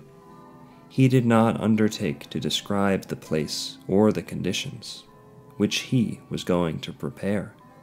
I am most profoundly grateful for this life and all of its relations, and I do not possess the language to express my gratitude and thankfulness to the author for giving me such a marvelous gift. It is an unfolding panorama of glory to me. I am trying to be worthy of such a gift, but if I could live 1,000 years, I could not describe even a fraction of this life and its relations. You undertook within about 50 minutes to describe the details of the place Christ has gone to prepare, of heaven, of eternity. This is what I mean by saying that your sermon was a masterpiece and the reaction of your audience was a classic." End quote. I accept as true, until some scientist has disproven it, Christ's promise to prepare a place for me, and I leave the details to him. I believe that the kind of place he will prepare for me will be in keeping with the manner in which I have appreciated and tried to improve this life, and I commensurate with my intellectual and spiritual development. I think that this is the meaning of the Bible, when it says that if we are faithful over a few things, we shall be made ruler over many things. Bob Ingersoll, when grief-stricken, standing by the side of his brother's coffin, believed that, quote, "In spite of our doubts and fears, love can hear the rustle of a wing." I had the great pleasure of dining with the late Thomas A. Edison several times. Mr. Edison was not much of an orthodox religionist, but he was enabled to turn the light on in this world. Some hours before he died, he dropped into a state of coma, but a few seconds before he stopped breathing, he was distinctly heard to say, quote, "It is beautiful over there."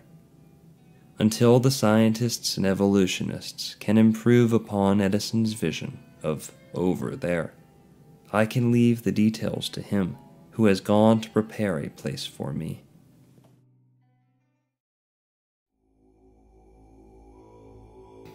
Chapter 13. The Giants. The 5th chapter of Genesis is given as the book of the generations of Adam. Immediately following, in the 4th verse of the 6th chapter of Genesis, the statement is made that, quote, "There were giants in the earth in those days, and that they were mighty men." If we scan the facts relative to this statement, we have absolute and conclusive proof of the authenticity of the Bible story of creation, and the fact that the original Garden of Eden was in the Western Hemisphere and not in Asia, and that Adam and Eve were created in the Apalachicola Valley of West Florida. Now, what is the proof? Let us dig out the landmarks which a wayfarer, though he be a fool, cannot fail to understand. Where were the giants created? Where did they live? What evidence do we have that they lived in the Western Hemisphere? Between Ocala and Gainesville, Florida, there have been uncovered the skeletons of a number of giants.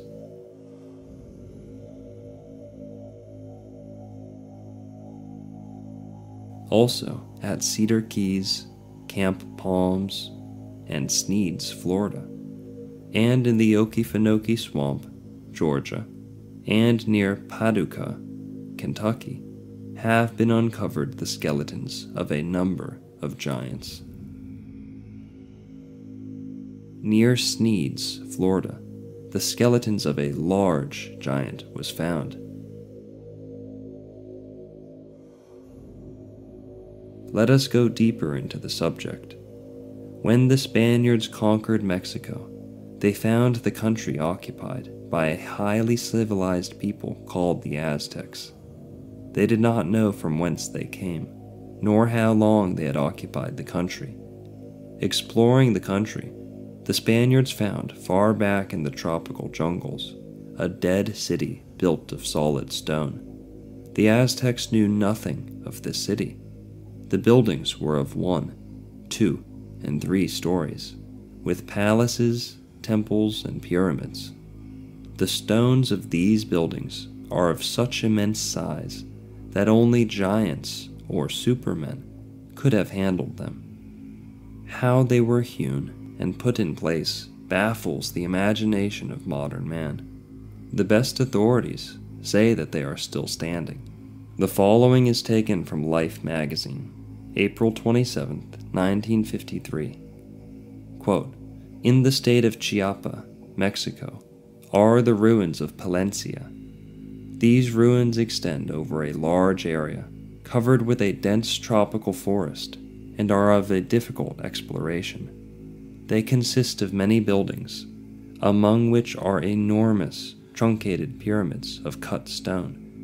The truncated top of the pyramid has an area of 1 acre.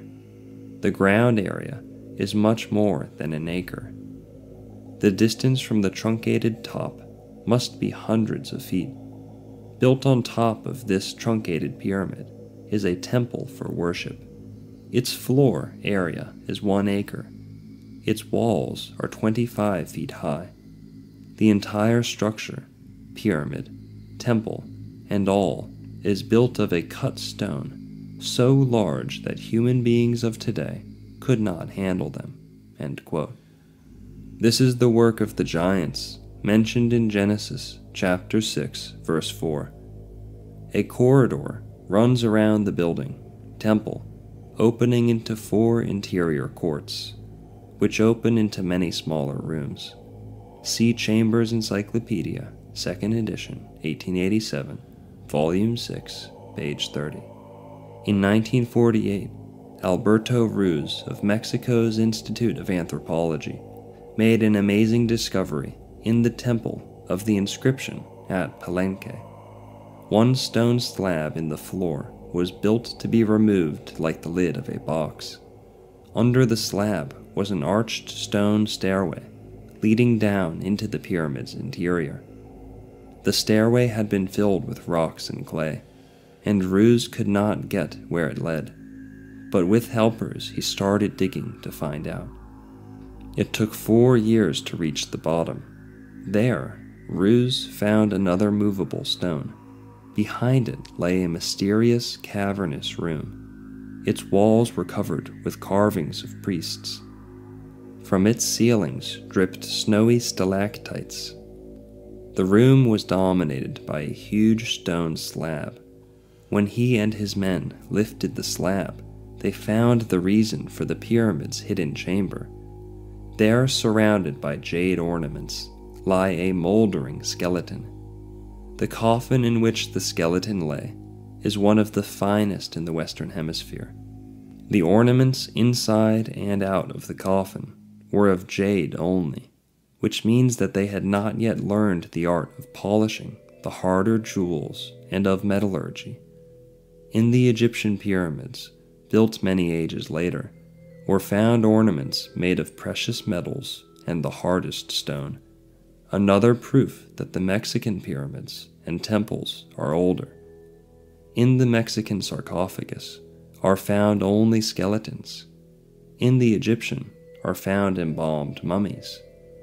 The science of embalming was learned after the Mexican pyramids and temples were built. The walls of the room above the buried chamber in the Mexican pyramid were covered with the carvings of priests and wise men, all in teleosis. The lid between these 2 rooms weighed 10,000 pounds. It is of dressed limestone, which only giants could have handled.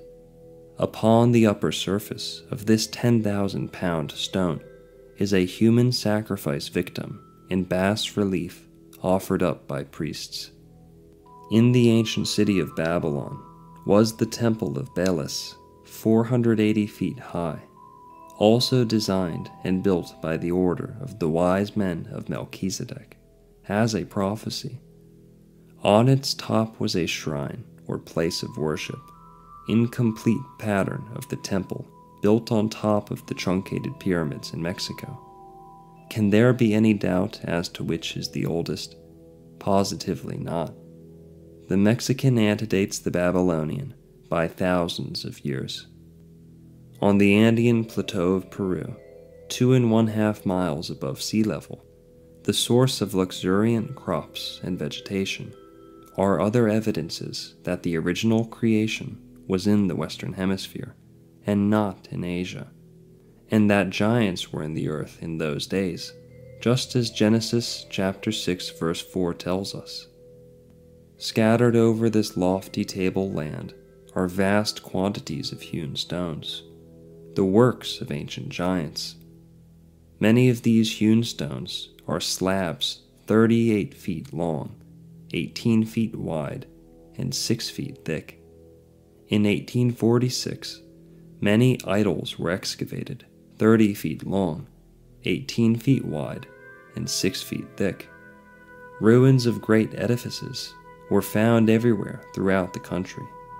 Those great edifices were designed and planned by the holy wise men of the order of Melchizedek, and the work or labor was done by the giants.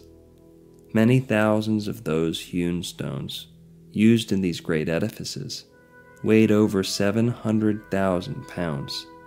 Many of the idols weighed over 500,000 pounds. On the shore of Lake Titicaca are the ruins of sculptured monolithic doorways, one of which is 10 feet high and 13 feet wide, so made for giants to use. All the above-mentioned giants perished with the flood, as did the giant mastodons. There can be no question but that the ancient ruins of the Western Hemisphere antedate those of anywhere in the world. Chapter 14. River of Eden. The 10th verse, 2nd chapter of Genesis says, "A river went out of Eden to water the garden. From thence it was parted and became into 4 heads." In 1912, Reverend L.T. Nichols of Rochester, New York, wrote a book entitled Spiritual Creation and the Decline of Religion. On page 30 of his book, he made this statement, quote, "Men have searched in vain for such a river that ran through the Garden of Eden and parted in 4 heads, and, being unable to find it, most people have given it up as a myth, and it has resulted in many laying aside the Bible as only folklore." End quote. Then Reverend Nichols undertakes to show that the river in question was a spiritual river. My answer is that the men who searched for such a river did not look far enough. A few years ago, the United States engineers undertook to make a detailed survey of the Chattahoochee, Flint, Apalachicola River system from North Georgia to the Gulf of Mexico, looking toward the development of the area traversed by the river for navigation, flood control, hydroelectrical, power, and recreation. The Congress of the United States finally approved the development of said river system, and the engineers have been building large dams at Beaufort, Georgia, and at Chattahoochee, Florida. Just north of Chattahoochee is the exact location where the river went out of Eden to water the garden.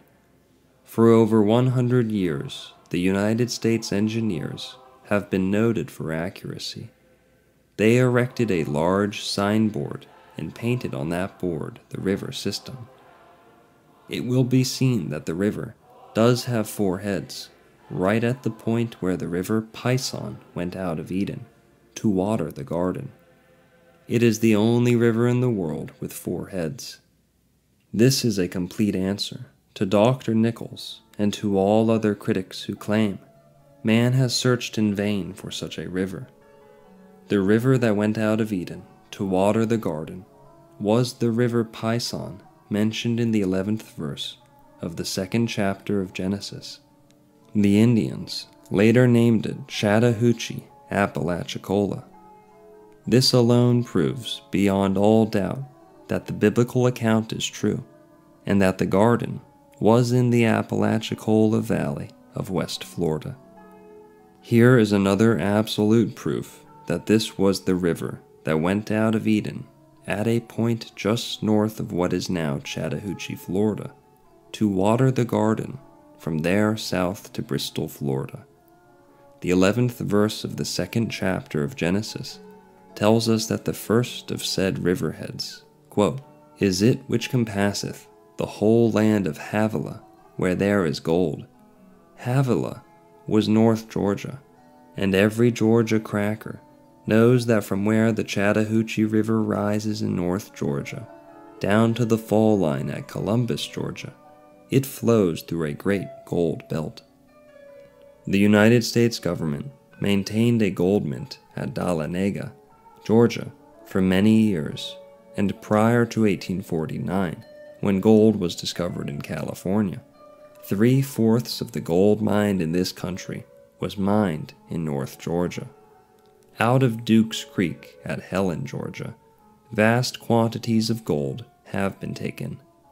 On June 3, 1830, Governor Gilmer of Georgia issued a proclamation warning, quote, all persons, whether the citizens of this or other states, or Indians, to cease all further trespass upon the property of the state, and especially from taking any gold or silver from the lands included within the territory occupied by the Cherokee Indians, end quote. This proclamation may be seen in the Senate documents 512 of the United States Senate of the 23rd Congress, First Session, Volume 8, page 231. In October 1830, the governor of Georgia called the General Assembly of Georgia into special session with recommendation to pass a law, quote, with teeth in it, which the legislature did in the Act of Georgia Laws, 1830, page 114, giving the state of Georgia criminal jurisdiction and power to prevent white persons from residing in the disputed area and providing a guard for the protection of the gold mines. Many people think of gold as being gold in them thar hills, or wherever you find it, but this is true only from the layman's viewpoint. Those who have dug deeper into the components of gold know that there is a vast difference in the color, the purity, and the quality of gold.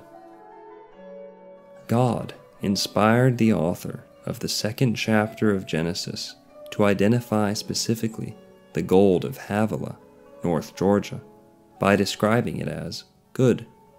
That was done to further tie down the birthplace of man and the Garden of Eden. In the 12th verse of said 2nd chapter, it is written, quote, and the gold of that land is good. In that the way the gold of North Georgia was identified as being separate and apart from all other gold, and those who have studied the different colors, purity, and quality of the gold taken from the various parts of the earth know that this is true. It serves also to describe a natural monument by which the Garden of Eden can be definitely located. The descendants of Noah, after landing in Asia, never ceased to talk about good gold in the land of Havilah. They described it to their children and to those who came after them, and that gold became a part of the psychological thinking of all peoples of this earth, and has remained so until this day. It was the desire of the descendants of Noah to return to the Western Hemisphere and to acquire again that good gold, and that desire caused them to travel up the coasts of Asia, to cross over what is now the Bering Strait, and to bring about the resettlement of the Western Hemisphere. It is rather strange that throughout human history, those peoples who control the largest amount of gold directed the course of human events. And it is also strange that only those nations who based their currency on gold had any permanent economy founded in a civilized society. Great scholars, including the greatest politicians and economists, have never been able to explain why this is true. The psychological value of gold seems to have been planted in the souls of all people. You may take a child or any race of status of social and economic development and offer him a $100 bill in any system of currency, and at the same time offer him a $20 gold piece, and he will take the $20 gold piece in preference to the $100 bill. Just as God has planted in the soul of every human being on this earth the psychological desire to own and possess something which is peculiarly his, which fact makes the ultimate domination of communism an impossibility, so the psychological value of gold to all the people of this earth will forever make gold the only permanent basis of the economy of any nation that desires security and progress. From the time Noah and his family landed in Asia until the present day, the peoples of all the rest of the earth have desired and will continue to desire the good gold mentioned in Genesis chapter 2, verse 12. I spent several years in North Georgia studying the great gold deposits of that area, and while most of those deposits are embedded in clays and cannot be sluiced, or in crystals deeply embedded in the earth, North Georgia is one of the great gold belts of the world. As an illustration, one may dig from the banks of any street in the little city of Canton, Georgia, a gold pan full of placer clay. There are 28 of such pans in a yard, and then taking the time to separate the gold from the clay, it will be found that it is richer in gold than 90% of the placers which have been and are being worked in California or Alaska. Millions upon millions of dollars have been expended to try to find out how to separate economically the gold from the clays of North Georgia, but so far vainly. When and if that problem is ever solved, it will result in stabilizing the economy of this earth. If only a fraction of the money that is now being expended for military purposes were expended in that effort, the results would be much greater. In keeping with the conspiracy to control the United States and its economy, Europeans began large withdrawals of gold which they had on deposit in this country. The continuance of those withdrawals resulted in the serious depression under President Hoover's administration.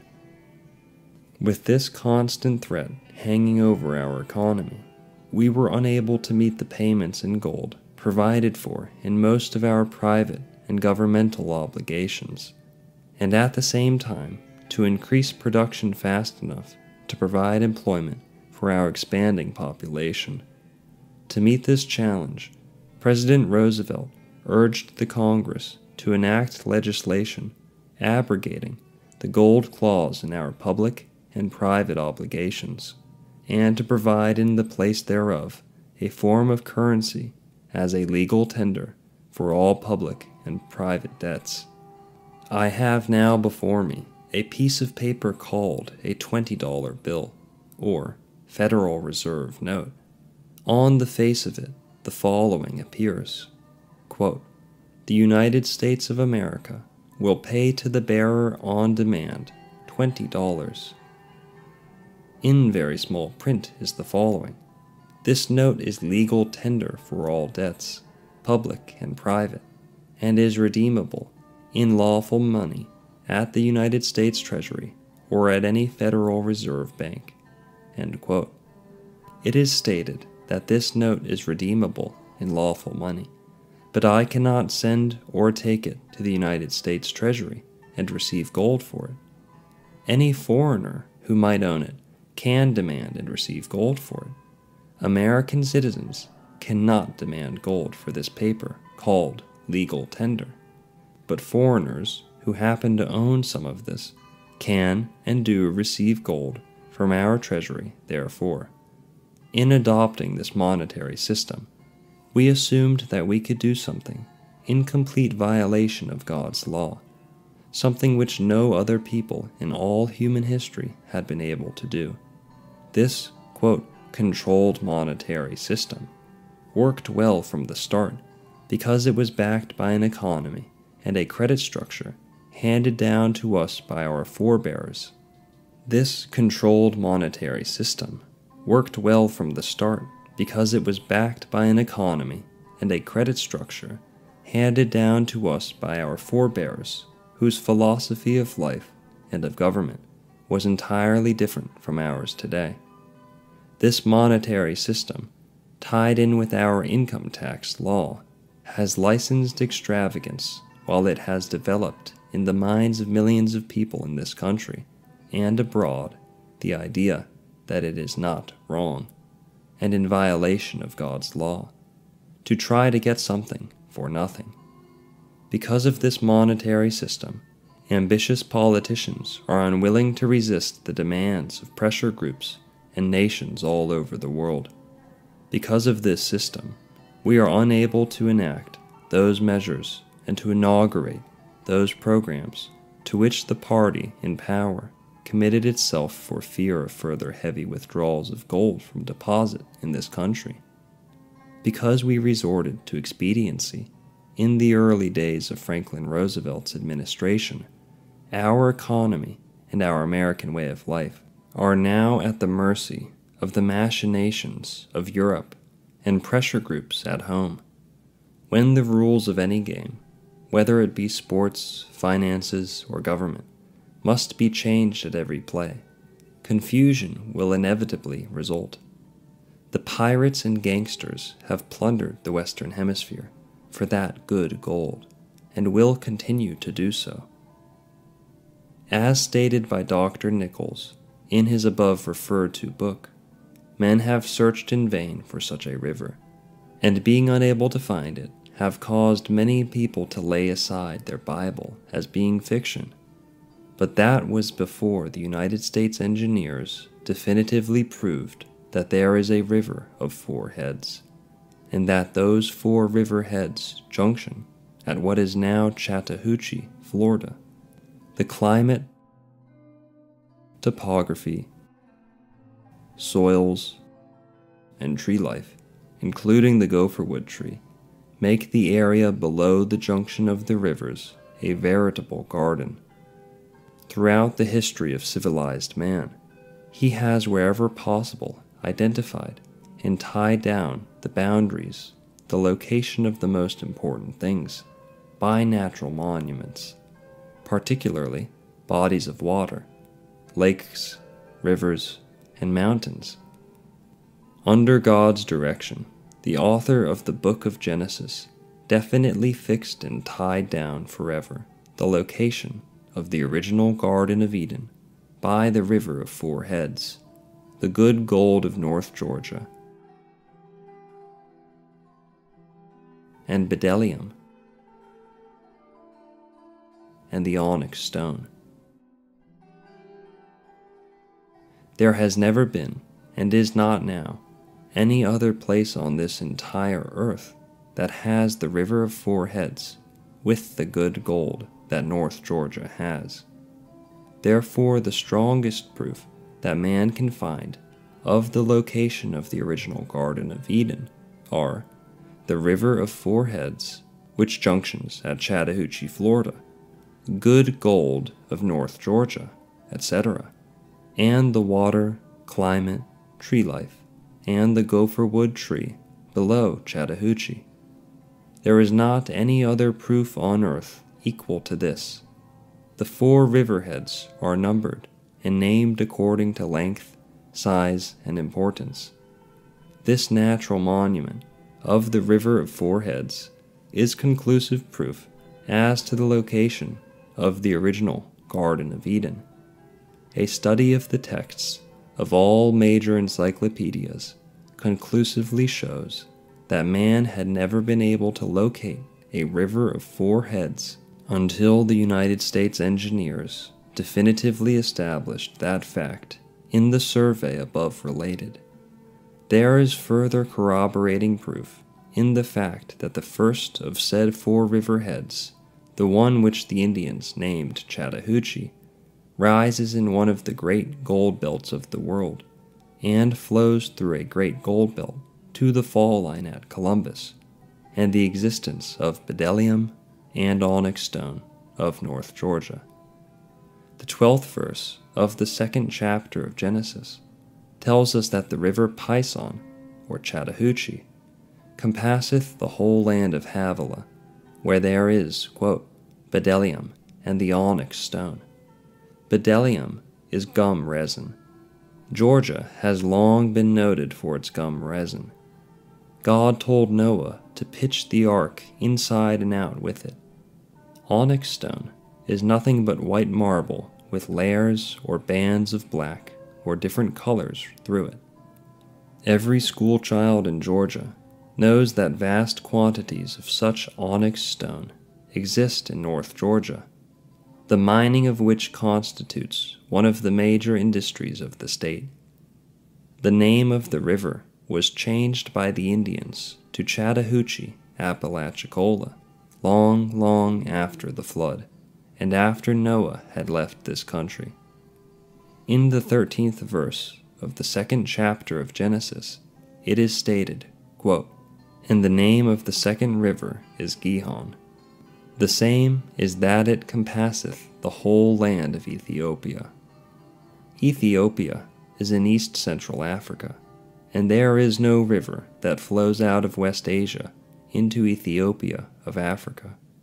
It would have to flow across a great desert, then across the Red Sea, then uphill paralleling the Nile, which flows downhill and north.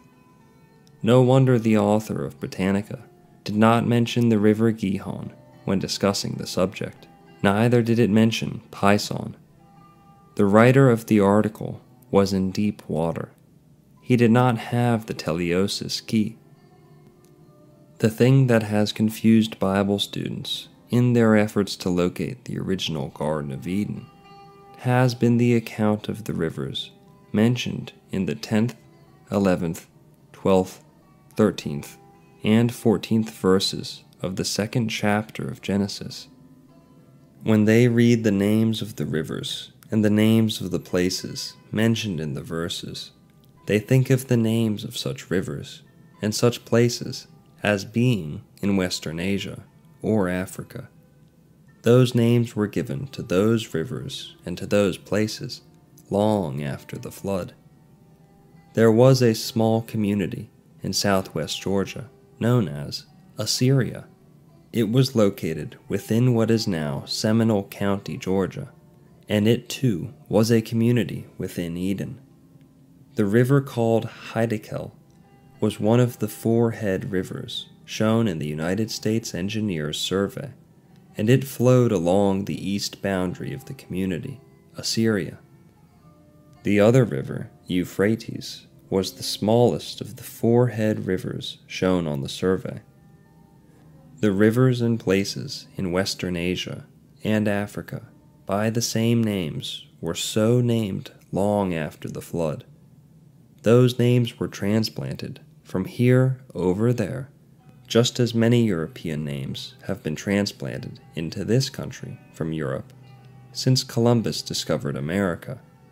Names of people, things, and places are continued down through the files of time. Noah and his family were thoroughly familiar with said rivers and places, and when the ark landed in Western Asia, they and their progeny perpetuated those names. Those names have had more to do with this assumption that the Garden of Eden was in Western Asia than everything else.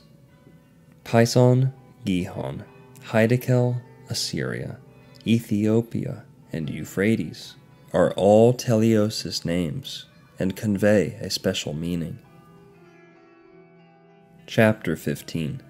Intellectual Responsibility.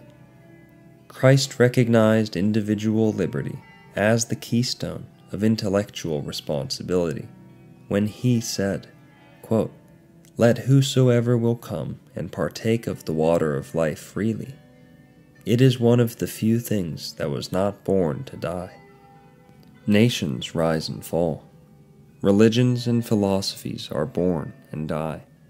The Tower of Babel lifted its spiral curves in misunderstanding to kiss the clouds and then tumbled into dust. Cults and creeds, denominations and philosophies have swayed the minds of untold millions and have enforced themselves both with sword and with faggot, only to be swept by the broom of time into the world's great rubbish heap as intellectual trash.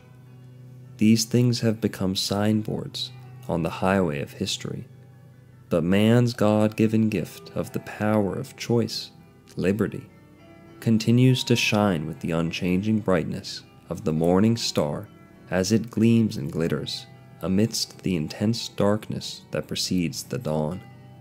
Tyrants have tried to destroy liberty. Despots have trampled it underfoot. Madmen have proclaimed that it is an opiate with which to deceive the sons of toil. But irrespective of their ravings, it still stands out as the most precious endowment of the human attribute and rises above all other values as the mountain peak rises above the surrounding foothills. Any system of economics or of government, whether centered in Russia, China, the United States, or any other lands, which seeks to deny or abridge it, will also become as but debris on the highways of history. Chapter 16. Why I have written this book. Before the late Dr. Brown Landone departed this life at his home in Winter Park, Florida, on October 10th, 1945, he invited to me his home for a conference. He said to me, quote, "You have been nominated and initiated to write an interpretation of one of the most important facts and one of the greatest events in human history.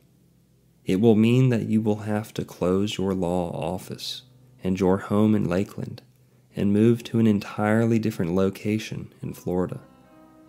I am unable to tell you where you are going, but after you get there, you will be given the teleosis key of interpretation that will enable you to interpret accurately the great fact and the great event which you have been chosen by the holy men of Melchizedek to interpret."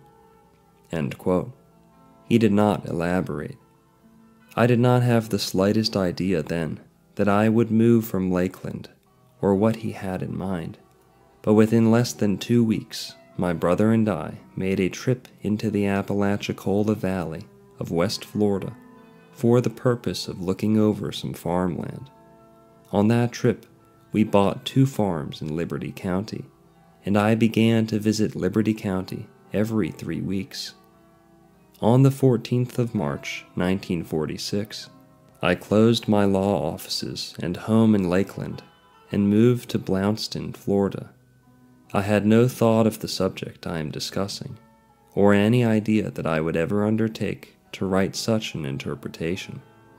After my arrival, the facts which I am recording began to unfold, and it appeared that there was nothing for me to do but to give them to humanity. Dr. Brown Landone was without a doubt an initiate into the order of the wise men of Melchizedek.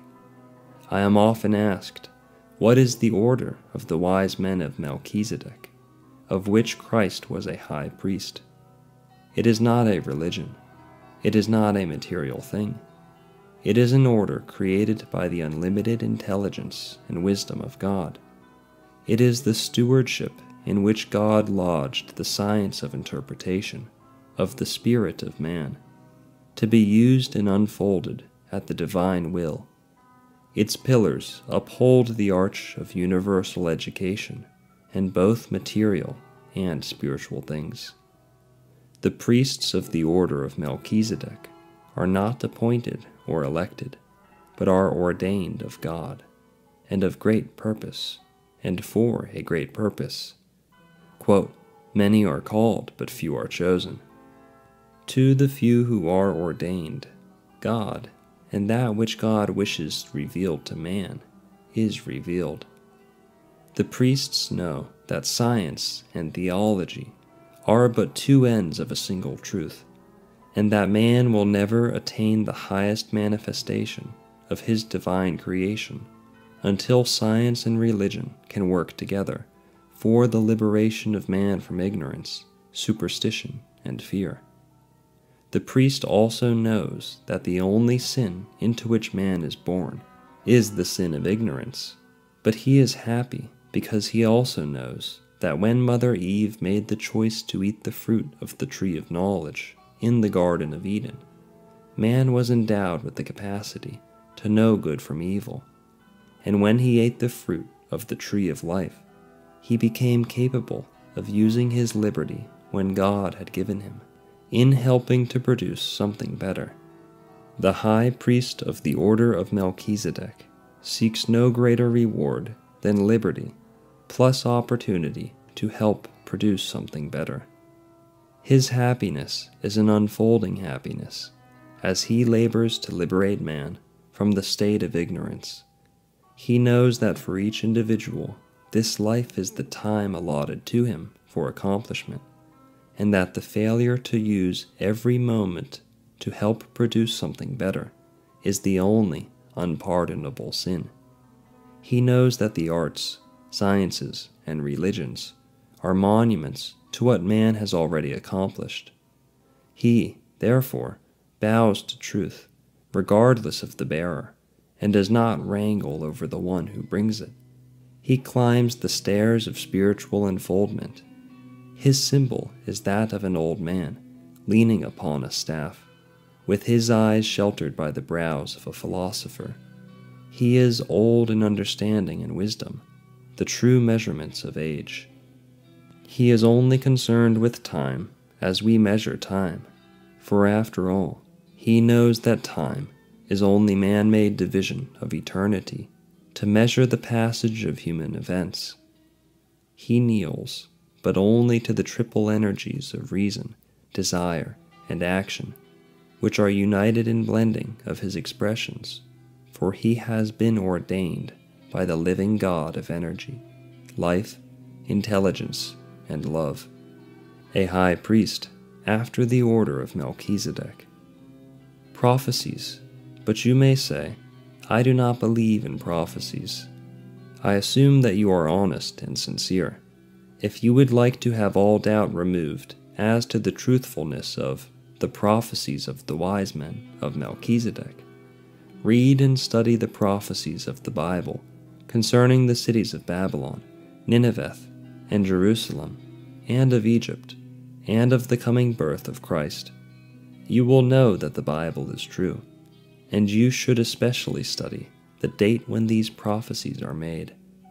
Noah's Ark, in the 6th chapter of Genesis, verse 14, quote, God said unto Noah, Make thee an ark of gopher wood. Rooms shalt thou make in the ark, and shalt pitch it within and without with pitch. God instructed Noah to build the ark 300 cubits long, 50 cubits wide, and 30 cubits high. A cubit is 21 inches. So the ark was about the size of a modern ocean freight steamer. It was built out of gopher wood, which grew just north of Bristol in Liberty County, Florida. We know this because, as Dr. Nyland stated, gopher wood grows only there. It was then pitched with material taken from the pine forests of the area. An abundance of pitch was nearby. The 9th verse of the 6th chapter of Genesis says, quote, 2 of every sort shalt thou bring into the ark, to keep them alive. They shall be male and female. And in the 20th verse of the 6th chapter of Genesis, God said to Noah, 2 of every sort shall come unto thee, to keep them alive. One of my good friends said to me some time ago, I do not believe all the bunk about Noah and his ark, because all the animals could not be found in one place, so a male and a female of each breed could come into the ark. I asked him if he knew that out of the Ashley lime beds of South Carolina had been taken either the whole or fossilized parts of the bones of every animal that had ever been known to have existed on this earth, and that over 250 of them were on display at the World's Fair held in New Orleans a few years ago. He replied that he did not know that, but it is a fact. There is a subsurface limestone deposit of vast proportions which extends northwest-southeast through Jackson, Calhoun, Liberty, and Leon counties, Florida, which has been very limitedly explored, and yet from it bones or fossilized bones of every animal that ever lived on this earth have been taken. Both University of Tallahassee and the Fuller's Earth Plant, just north of Quincy, have large collections of such specimens. After Noah had built the Ark of Gopher wood, just north of Bristol, Florida, the Lord said unto him in the first verse, 7th chapter of Genesis, quote, Come thou and all thy house into the ark, for thee I have seen righteousness before me in this generation. Noah's entire family was saved because he had found, quote, grace in the eyes of the Lord. Sometimes one righteous member of a family may save the whole family. Sometimes one good life may save a city. Because Noah had found grace in the eyes of the Lord, he saved man from complete annihilation. God told Noah in the 4th verse of Genesis that after 7 days I will cause it to rain upon the earth 40 days and 40 nights. So it rained 40 days and 40 nights. The Lord kept mixing H2O until he had covered the earth with water, 15 cubits deep, on the highest mountain. The ark was lifted up above the earth, and the high hills that were under the whole earth were covered. A press release from London recently carried the following announcement. Wood found on Ararat, believed part of Ark. London. A team of American archaeologists looking for the remains of Noah's Ark reported Friday several pieces of wood, apparently part of a huge boat, have been found 14,000 feet up the slopes of Mount Ararat in eastern Turkey. George Vandeman, chairman of the American-based Archaeological Research Foundation, told a news conference here he hoped to know for certain within 3 years whether or not the ark is on the mountain. Vandeman said the pieces of wood fitted in with the research through the years. The evidence suggested that they came from a boat about 2/3 the size of the British Cunard liner Queen Mary. The Queen Mary is 1,019 feet long, 118 feet wide. In 1955, said Vandeman, another piece of wood, 7 feet long, was found in an ice pack in the same area. It was estimated to date from around 2500 BC. Ark floated from Bristol, Florida to Mount Ararat in Armenia. Quote, The waters prevailed upon the earth 150 days. The ark did not have any propelling power. It just floated or drifted with the wind of atmosphere for 150 days and nights. Quote, God made a wind to pass over the earth. We know, from a teleosis scientific standpoint that cannot be refuted, that there is an eastward drift of the wind or atmosphere from Bristol, Liberty County, Florida, to Mount Ararat in Armenia. We know from a teleosis certainty that this drift of the atmosphere is what causes the changes in our seasons. We know from a teleosis certainty the normal rate of travel or speed of the drift of that wind or atmosphere. We know the distance from Bristol, Florida, to Mount Ararat. We know the exact size of the ark in length, breadth, and height. We know from a teleiosis mathematical certainty just how fast an ark of that size would have drifted or traveled within the atmosphere within 150 days and nights. We know from a teleiosis mathematical certainty that it would have traveled, in fact did travel, from Bristol, Florida, to Mount Ararat in Armenia during the 150 days and nights that it was afloat. Did not know they had landed on Mount Ararat. Noah and his family did not know that they had landed on Mount Ararat, so far from their original home in Liberty County, Florida. They thought they had been drifting around over the mountains of the southern Appalachians, and that was why they called some of the rivers near where they landed by the names of the rivers they had known in this country as Gihon, Hiddekel, and Euphrates. That was why they called some of the areas near where they landed by the names of the areas they had known in this country. That was why they called some of the areas near where they landed by the names of the areas they had known in this country, such as Assyria, Ethiopia, etc. That is what has confused so many Bible students who did not have the teleiosis key in interpreting it. That is why they assumed that it had happened over there.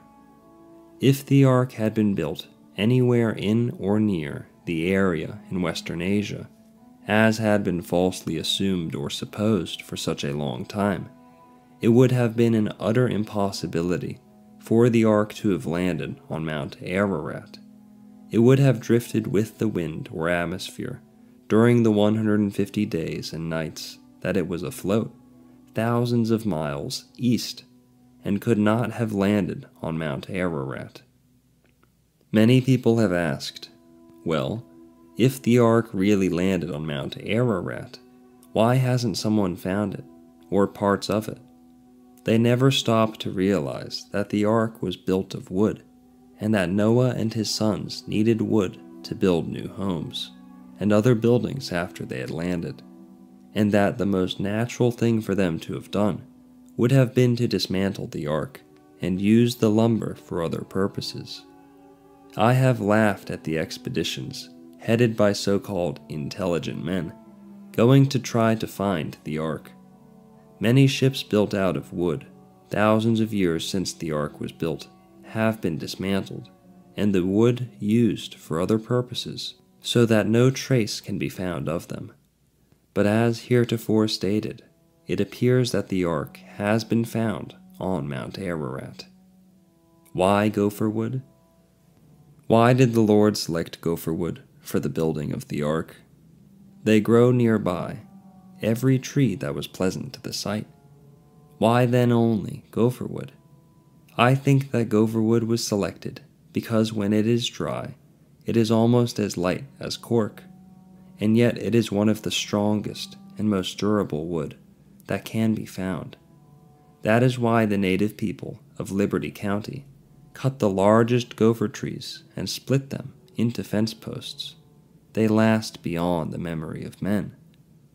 A fine Presbyterian minister who has devoted over 60 years to the service of his Lord recently said, quote, Noah and his family built the ark out of a wood that grows in the Bristol area, a wood that to this very day has not been found anywhere else in the whole world.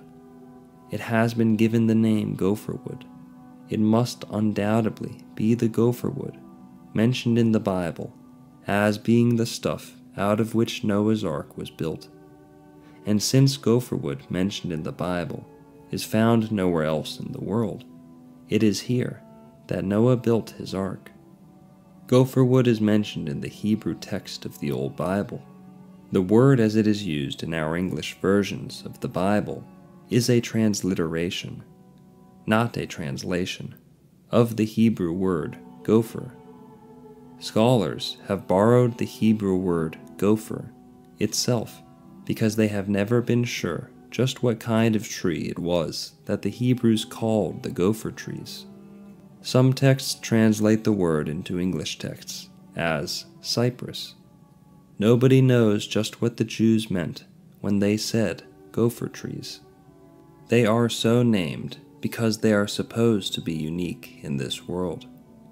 No one has been able to find them growing anywhere in the world. My mission is to let the world know of the real truth of the matter. No other tree in all the world has the same designed leaf or straw.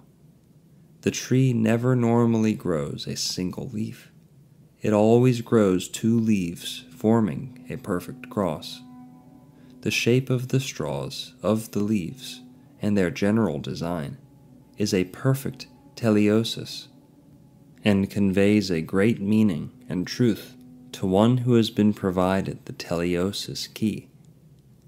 The teleiosis key, written in stone into the design and construction of every great holy temple by the wise men of Melchizedek, definitely points out and names this tree and its symbolisms, just as the supreme intelligence, in designing every snowflake, planted purpose there which man has at last discovered, and is beginning to profit by.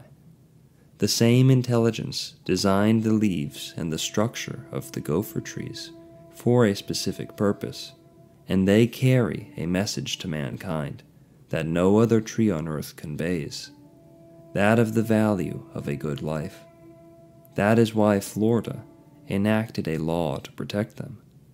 John V. Fasson, W. D. McDaniel, Tom Reddick, and I found and dug out of the ground in Garden of Eden, north of Bristol, Florida, parts of 3 gopher wood logs.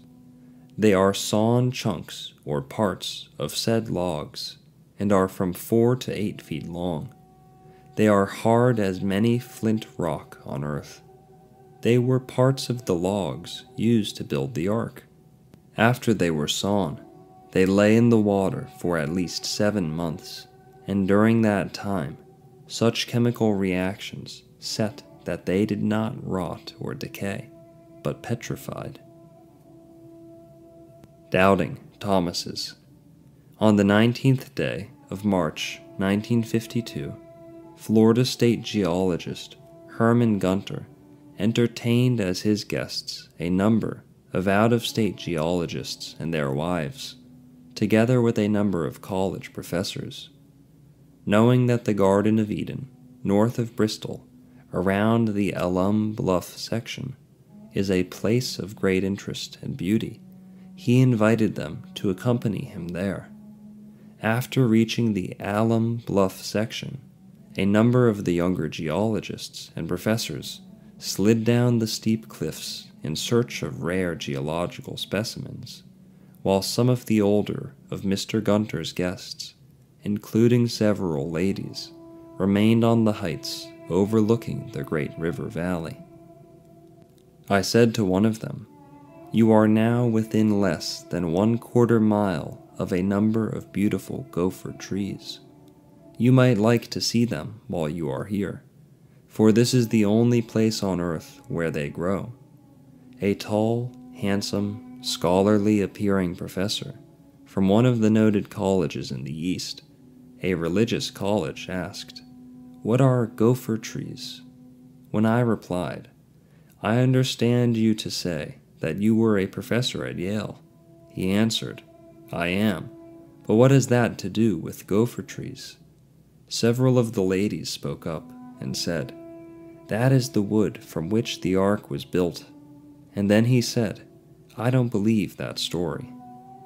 The ladies almost unanimously said, "We do, and if there are gopher trees here, we want to see them." I took several of them, including the college professor, to see the gopher trees. After he saw and felt them, his facial expression reminded me of that reputed pilot on another occasion. Of all the calamities and disasters that have befallen man, none equaled in its catastrophic disaster the flood of Noah's day, mentioned in Genesis. All people who have lived on this earth since the days of the flood, regardless of race, color, creed, location, or age in which they lived, have in their histories and their legends the story of such a great flood. A thing of such universal belief and acceptation had to have had its origin in fact. There stands an unimpeachable evidence of the flood, the fact that the face of the whole earth carries pronounced and unimpeachable marks and scars of the destruction of the universal flood that thousands of years of time have not been able to obliterate. The more the scientists, explorers, excavators, and construction crews dig into the bowels of the earth, the more evidence they unfold of the authenticity of the Great Flood. It is a fact that in many regions remote from the rivers and the seashores, even in the higher elevations of Europe, Asia, Africa, and America, whole trees were sunk into the ground, as were the teeth and bones of animals, entire fish, seashells, and other things which became petrified. These are uncovered by the best naturalists, who agree that they could have never been there except for some great deluge. The first honeybees. The beekeepers tell us that there were no honeybees in the Western world before Columbus discovered America. During the search for rare geological specimens by Mr. Herman Gunter's geological guests on March 18th of 1952, one geologist found buried in the steep cliffs at Alum Bluff, in the Garden of Eden, a large specimen of bee honeycomb, petrified of course, in the cells of which were perfect honeybees.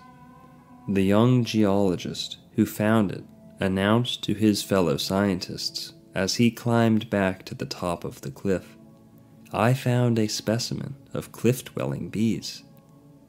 Since then, other specimens of bee honeycombs have been found there, which conclusively show that honeybees lived in the Garden of Eden thousands of years before Columbus courted Queen Isabella. Oldest geology. The oldest geology on this earth is the Appalachian Mountain area of eastern United States.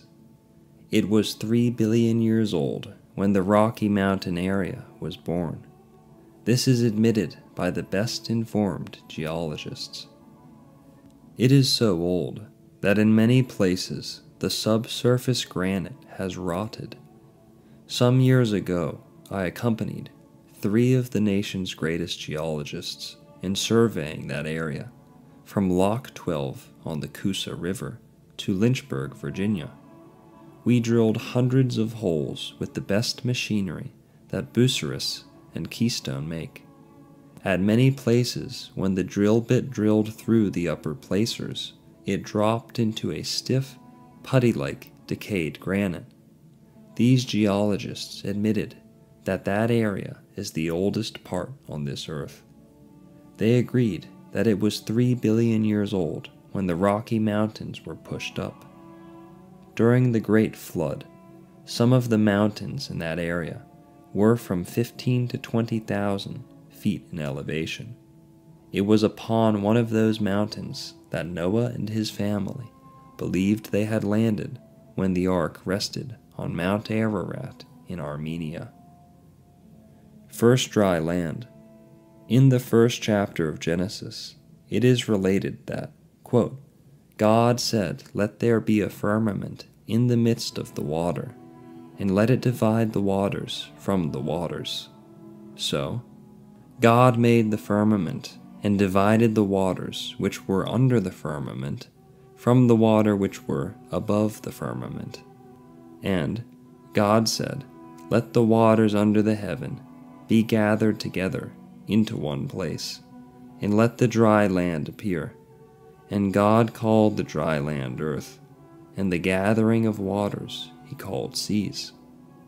The area which we know as the Appalachian country of eastern United States, being the oldest geology on Earth, was the first dry land to appear on this earth, and it divided the waters from the waters, and still does, the waters flowing eastward into what is now the Atlantic, and westward into what is now the Gulf, but formerly into the waters we know as the Pacific.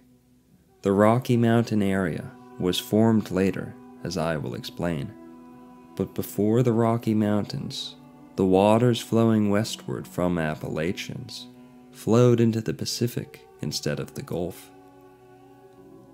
Place of the two creations. As I have stated, there were two definite creations of people, and that fact is as certain as anything can be. The people of the first period of creation, male and female, spoken of in the first chapter of Genesis, were created in the high Appalachian area, but they did not have a soul, the power of choice, and all perished with the flood.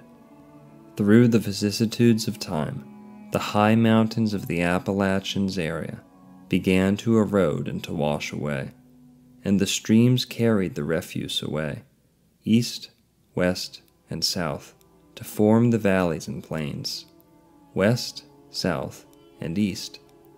The whole of Eden was thus made or formed. Ages and ages later, God, quote, formed man out of the dust of the ground, about 1 mile east of the present town of Bristol, Florida, breathed into his nostrils the breath of life, and man became a living soul, soul being the power of choice. That man was Adam, created at the second creation. Adam was formed and given life, and a soul about 1 mile east of Bristol, in Liberty County, Florida. He was created out of the Garden of Eden. Then God planted a garden north of Bristol, eastward of Eden, and there he put Adam to tend the garden. Though Adam was in the choicest place on earth, the Lord saw that he was not happy, and God put him to sleep in the garden and took from his side a rib and made Mother Eve. Land of Nod. The land of Nod was originally that part of Florida lying east of the Ochlockonee River and south of the Okefenokee Swamp and St. Mary's River. Quote, Cain dwelt in the land of Nod on the east of Eden, Genesis chapter 4, verse 16. And Cain knew his wife, whom he found in the land of Nod. She was a descendant of the male and female created during the first period of creation, mentioned in the first chapter of Genesis. Quote, She conceived and bore Enoch, and he buildeth a city, after the name of his son, Enoch. Genesis chapter 4, verse 17. This city of Enoch, which Cain built in honor of his son, was built on the exact spot where Tallahassee, Florida, is now located and situated.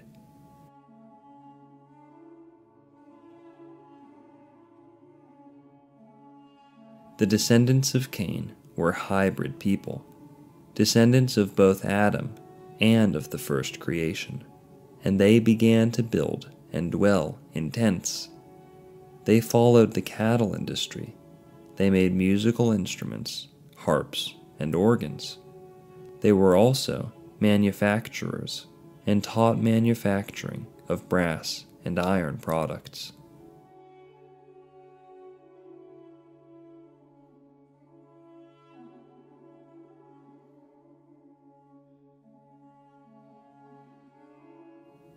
Races of people.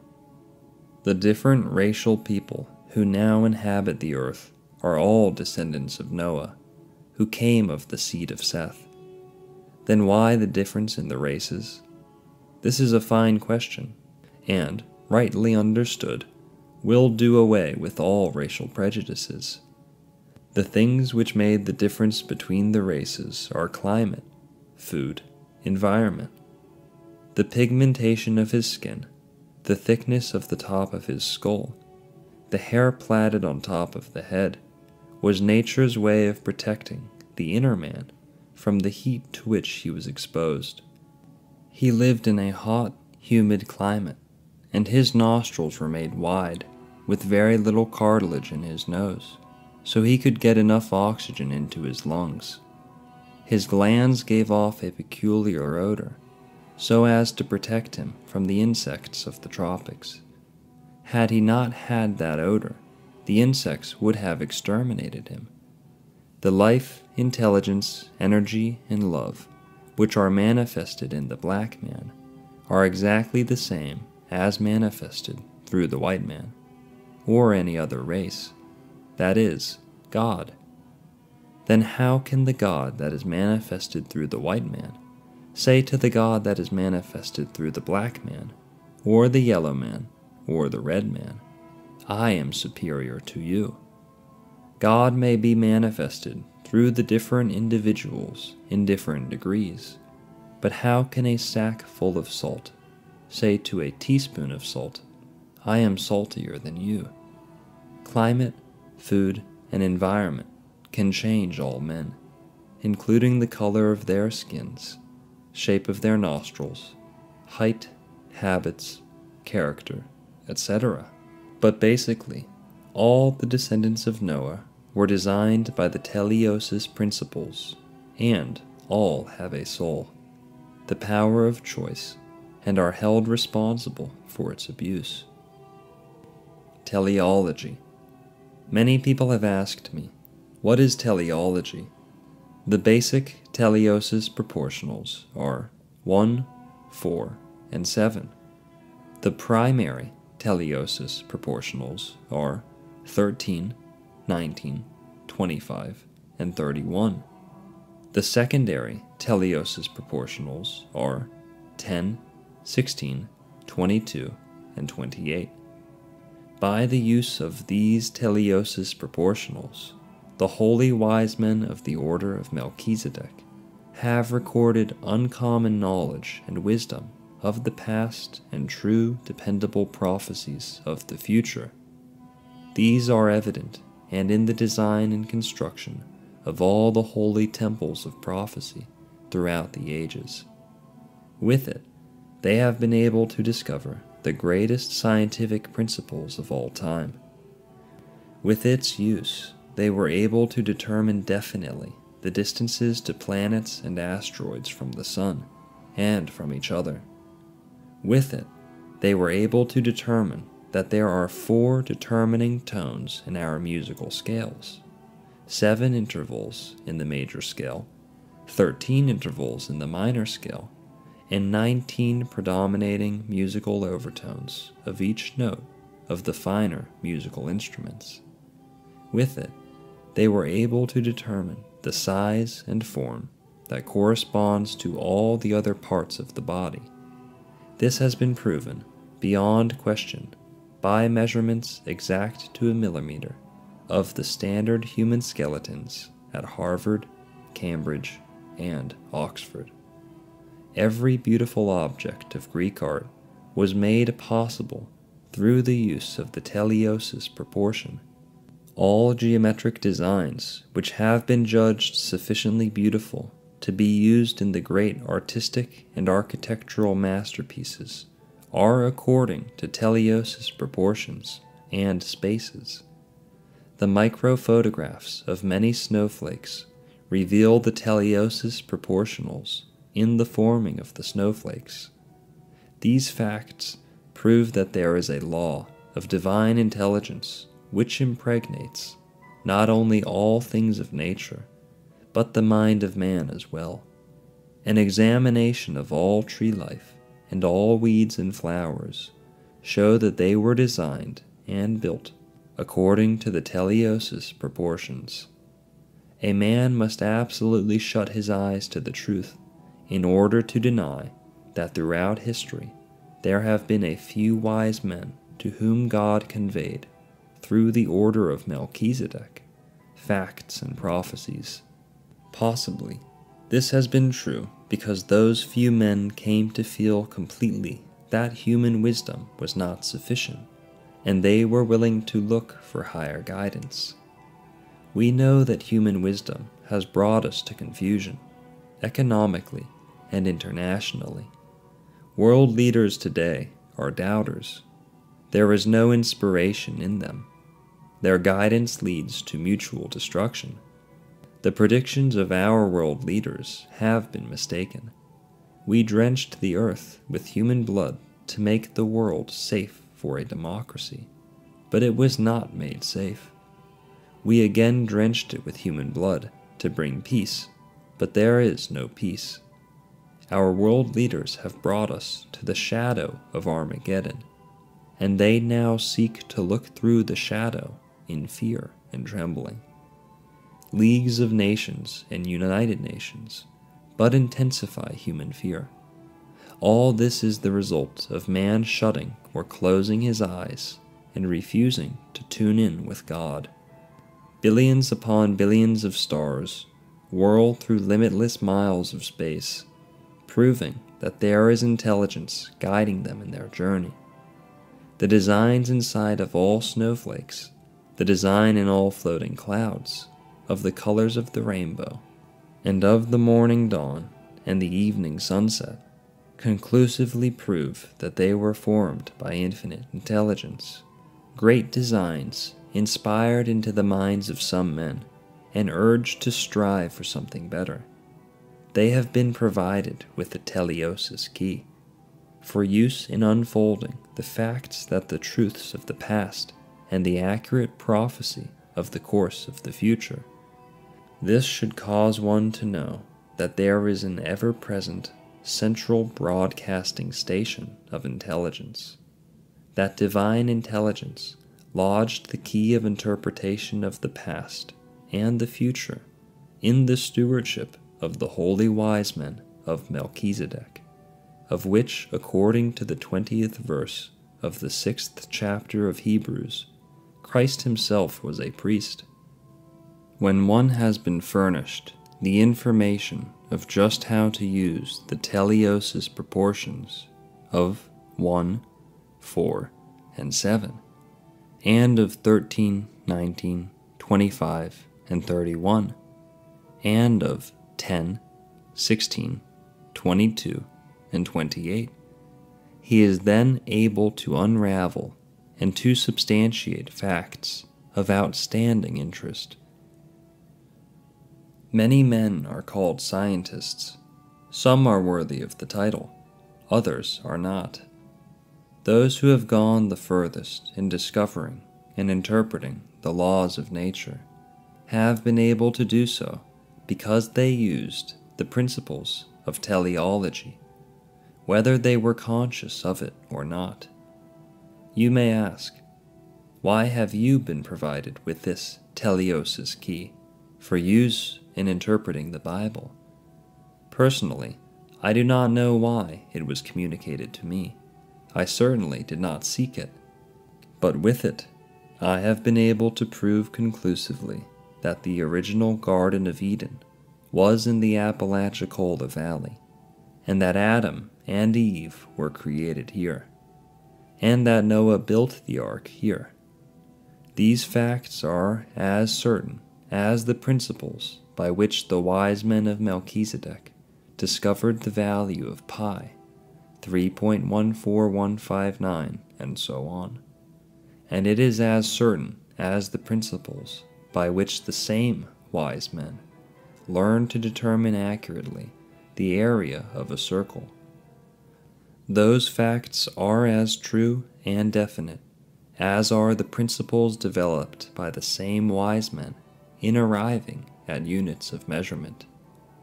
Men have been so confused in developing units of measurement that we have 2 kinds of tons, 3 kinds of miles, 9 kinds of bushels by federal law, and 26 kinds of bushels by state law. The mystic wise men developed a system of measure by using the sides of the square, based on the circle, built into their great holy temples. The circle was based on the Earth's movement around the sun, and the unit of measurement developed by them are as accurate as the sun in its journey, and shall endure throughout eternity. The thinking of the world as to the exact location of the Garden of Eden, and the place where Adam and Eve were created, and where Noah built the ark, has been in great confusion, as has been the thinking of those who developed our jamboreed units of measurement. However, by the use of the teleiosis key, furnished me by the order of the wise men of Melchizedek, I have established by absolutely conclusive evidence that the biblical account of the Garden of Eden, and of the creation of our first parents, and the building of the ark, is definitely true. In its efforts to discredit the Bible, and by discrediting it, discredit human liberty and Christian hope itself, the agnostic world has made its greatest attack upon the biblical account of the Garden of Eden and of purposeful creation, including the Great Flood. I was chosen to answer that attack, and was provided the teleiosis key for use in answering it. I have answered it, and I now challenge the agnostic world to disprove it. I stated, and I emphasized by repeating, that I was chosen by divine intelligence to survey and stake out the bounds of the original Garden of Eden, and to search out and present the evidence in absolute proof of the biblical account of creation, and of the location of the original Garden of Eden. I stated that I was provided the scientific principles of teleology for use in making this survey, and in doing this work, in response to this statement, many sincere inquirers have asked me, what is teleology? This inquiry is certainly legitimate. In the first verse of the first chapter of Genesis says that, in the beginning, God created the heaven and the earth. The Bible teaches that God is a harmonious working of the four great unlimited laws of power, energy, life, love, and intelligence. So, unlimited power, unlimited life, unlimited love, and unlimited intelligence, functioning harmoniously together, created heaven and earth. And they declareth and showeth, how readest thou? Quote, the heavens declare the glory of God, and the firmament showeth his handiwork. Declare and showeth are words of manifestation, action, verbs. Teleology is a code of exact scientific principles declared and shown by the relationship of the heaven and the earth, and their orderly, harmonious movement. The heaven and the earth were created by intelligence, and they manifest intelligence. The principles they proclaim, the message they convey, the facts they disclose, constitute an exact science. The astronomists learned this long ago. So did the astrologers. Newton discovered its existence. Franklin grasped at its meaning. Einstein looked deeper into its secrets, and was then able to persuade President Roosevelt to undertake to spend $2 billion using it to develop atomic power. Without this code of exact scientific principles declared by the heaven and the earth, the atomic submarine could not have been built. The wild ducks, the wild goose, and the homing pigeon understands this. So do the beasts of the field and of the forest. We call it instinct. The Seminole reads the blooming grass and understands it, and carries his loved ones to higher ground for safety from the tropical storm.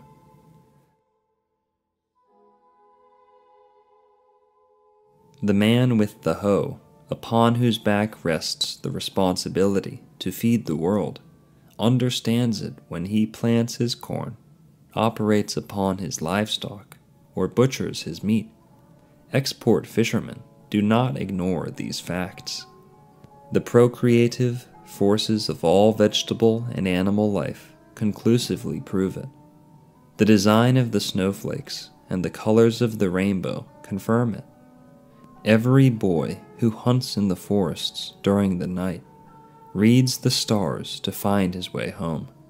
If the stars are hidden by the clouds, he reads the moss growing on the rocks and the trees, and instantly knows his direction.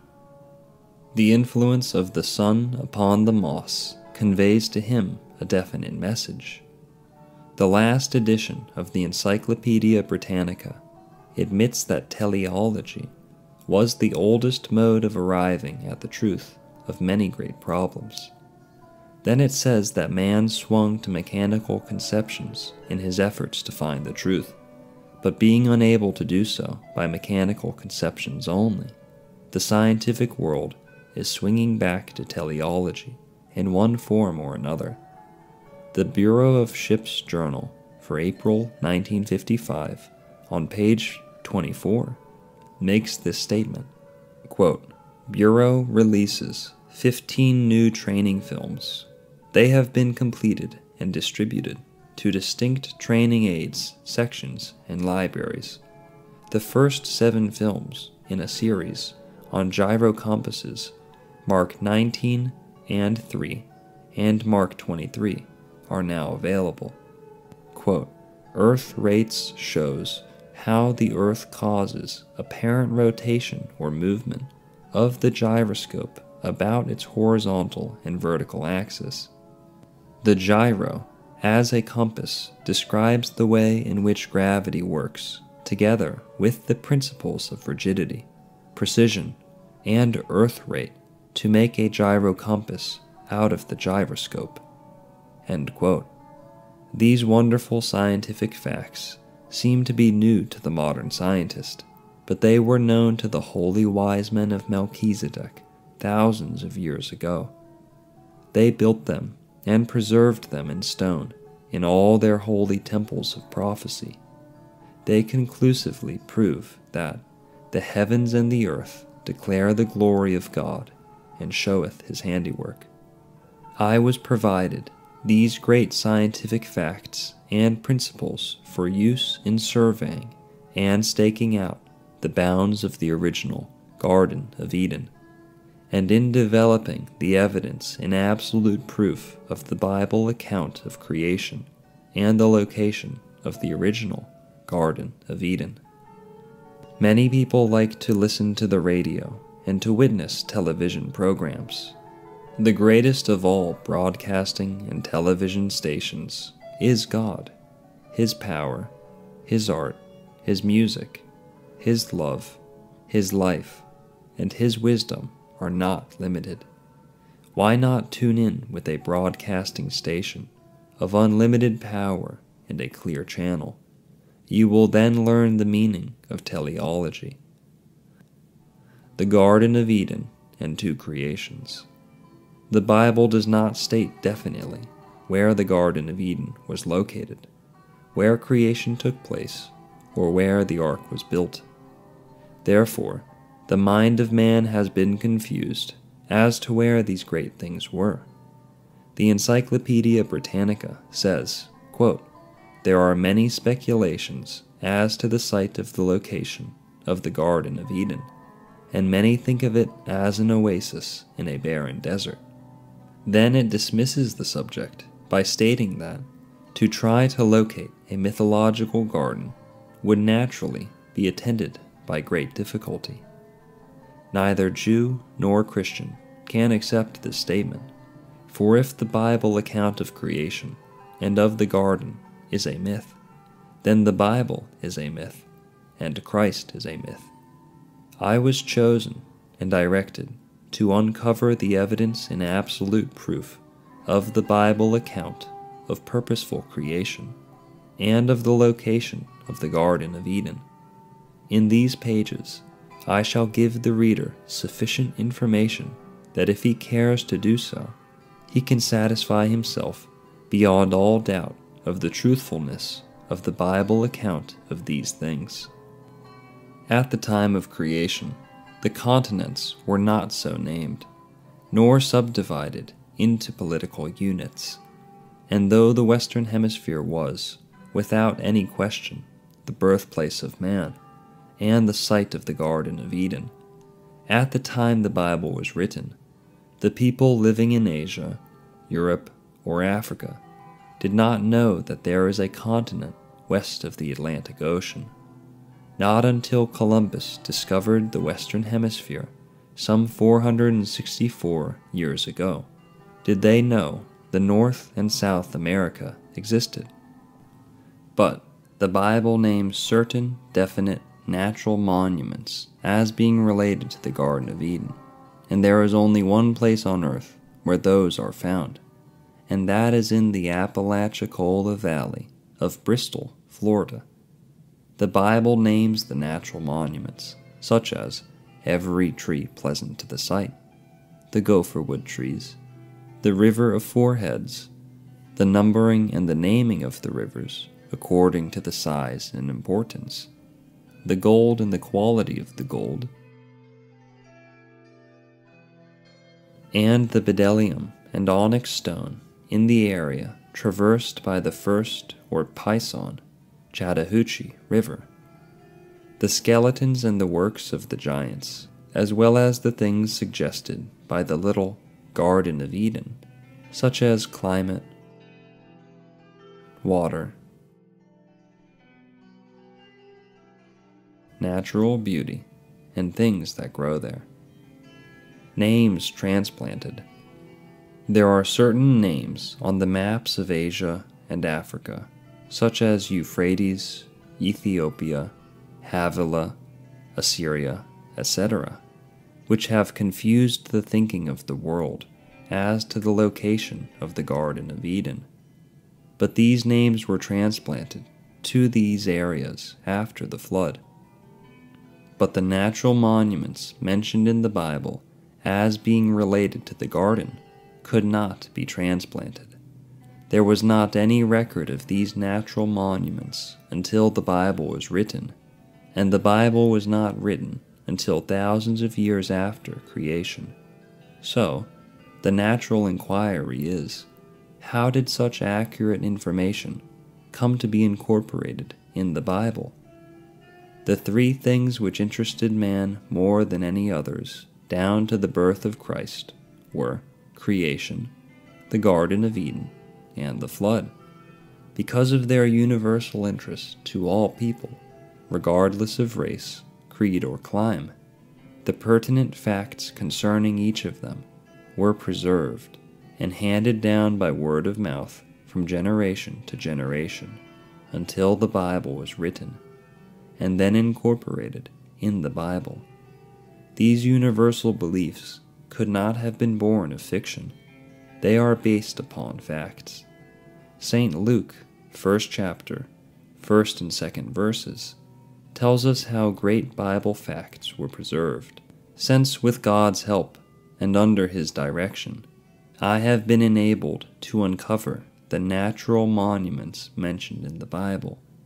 Jews and Christians have a basis of fact upon which to found their faith. Two creations. The Bible definitely teaches that there were two creations. The first creation was doubtless a long period of time, divided into which are called days. It is fully set out in the 1st chapter of Genesis, and one of the most beautiful and inspiring things the mind of man can reflect upon is the order of creation set out in the 1st chapter of Genesis. During the first period of creation, God created the heavens and the earth, the sun, the moon, and the stars, separated the waters, and dry land appeared, which was the Appalachian section of eastern United States, for all informed geologists admit that it is the oldest landmass on earth. The fishes of the sea and fowls of the air, grass, herbs, and fruit trees, only fruit trees during the first period, beasts, cattle, and creeping things, then male and female people. But they were created only as a pattern, likeness, or image, and were not given a soul, or the power of choice, as was the Adamic man, created during the second period. Then God rested, and watched the work of his hand. While he was resting, the Appalachian mountains eroded down, and the waters carried the refuse east, west, and south, to form the plains and the Apalachicola Valley.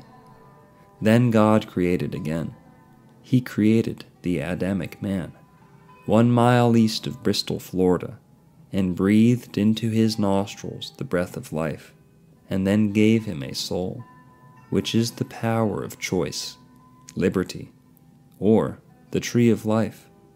He then created the Garden of Eden, just north of Bristol, and, quote, out of the ground caused to grow every tree pleasant to the sight, including the gopher wood trees. It is the only place on earth where the gopher wood trees grow, and the largest variety of trees are growing there of any place on earth. There are 28 trees mentioned in the Bible, and the largest number of them are growing there of any place on earth. God placed Adam in the Garden of Eden, just north of Bristol, to keep and tend it, but he soon saw that Adam was lonely, and he put him to sleep and took a rib from his side and created Mother Eve. Tree of knowledge of good and evil. He informed them that they could eat the fruit of any of the trees, except the fruit of the tree of good and evil. He made it plain to them, since he had given them liberty, that if they ate of that fruit, they would die as dependents and would have to get off of relief. After thinking the matter over carefully, and after talking with the serpent, or communist, not a snake, Mother Eve decided that she wanted her husband and her sons to be real men and not dependent weaklings. So she persuaded Adam to eat the fruit of knowledge of good and evil. God then drove Adam out of the garden, and Mother Eve without a doubt followed him out.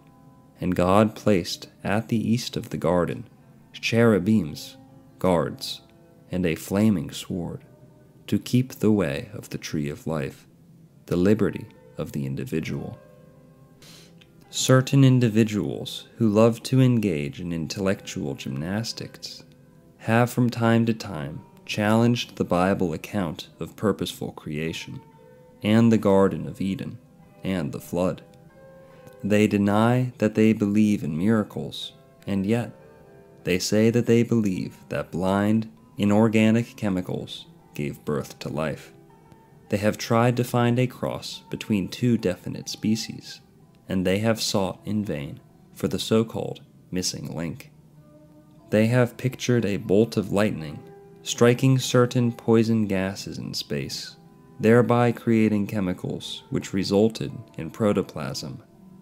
They say that they can name the chemicals of life, but they cannot name the spark. River of four heads. Genesis chapter 2, verse 10, says that a river went out of Eden to water the garden, and that it parted and had 4 heads. On the front page hereof is shown a map of the only 4-head river system in all the world, until the U.S. engineers surveyed the Apalachicola, Chattahoochee, Flint River system, and then created the signboard showing the 4-head river system. Man had searched in vain the continents of Asia, Europe, and Africa for such a system.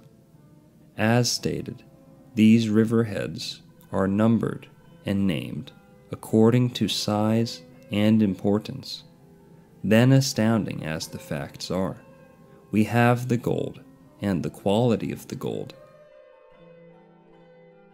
The bdellium and onyx stone in North Georgia, where the Pison, or Chattahoochee, has its source as specifically mentioned in Genesis chapter 2, verse 11 and 12.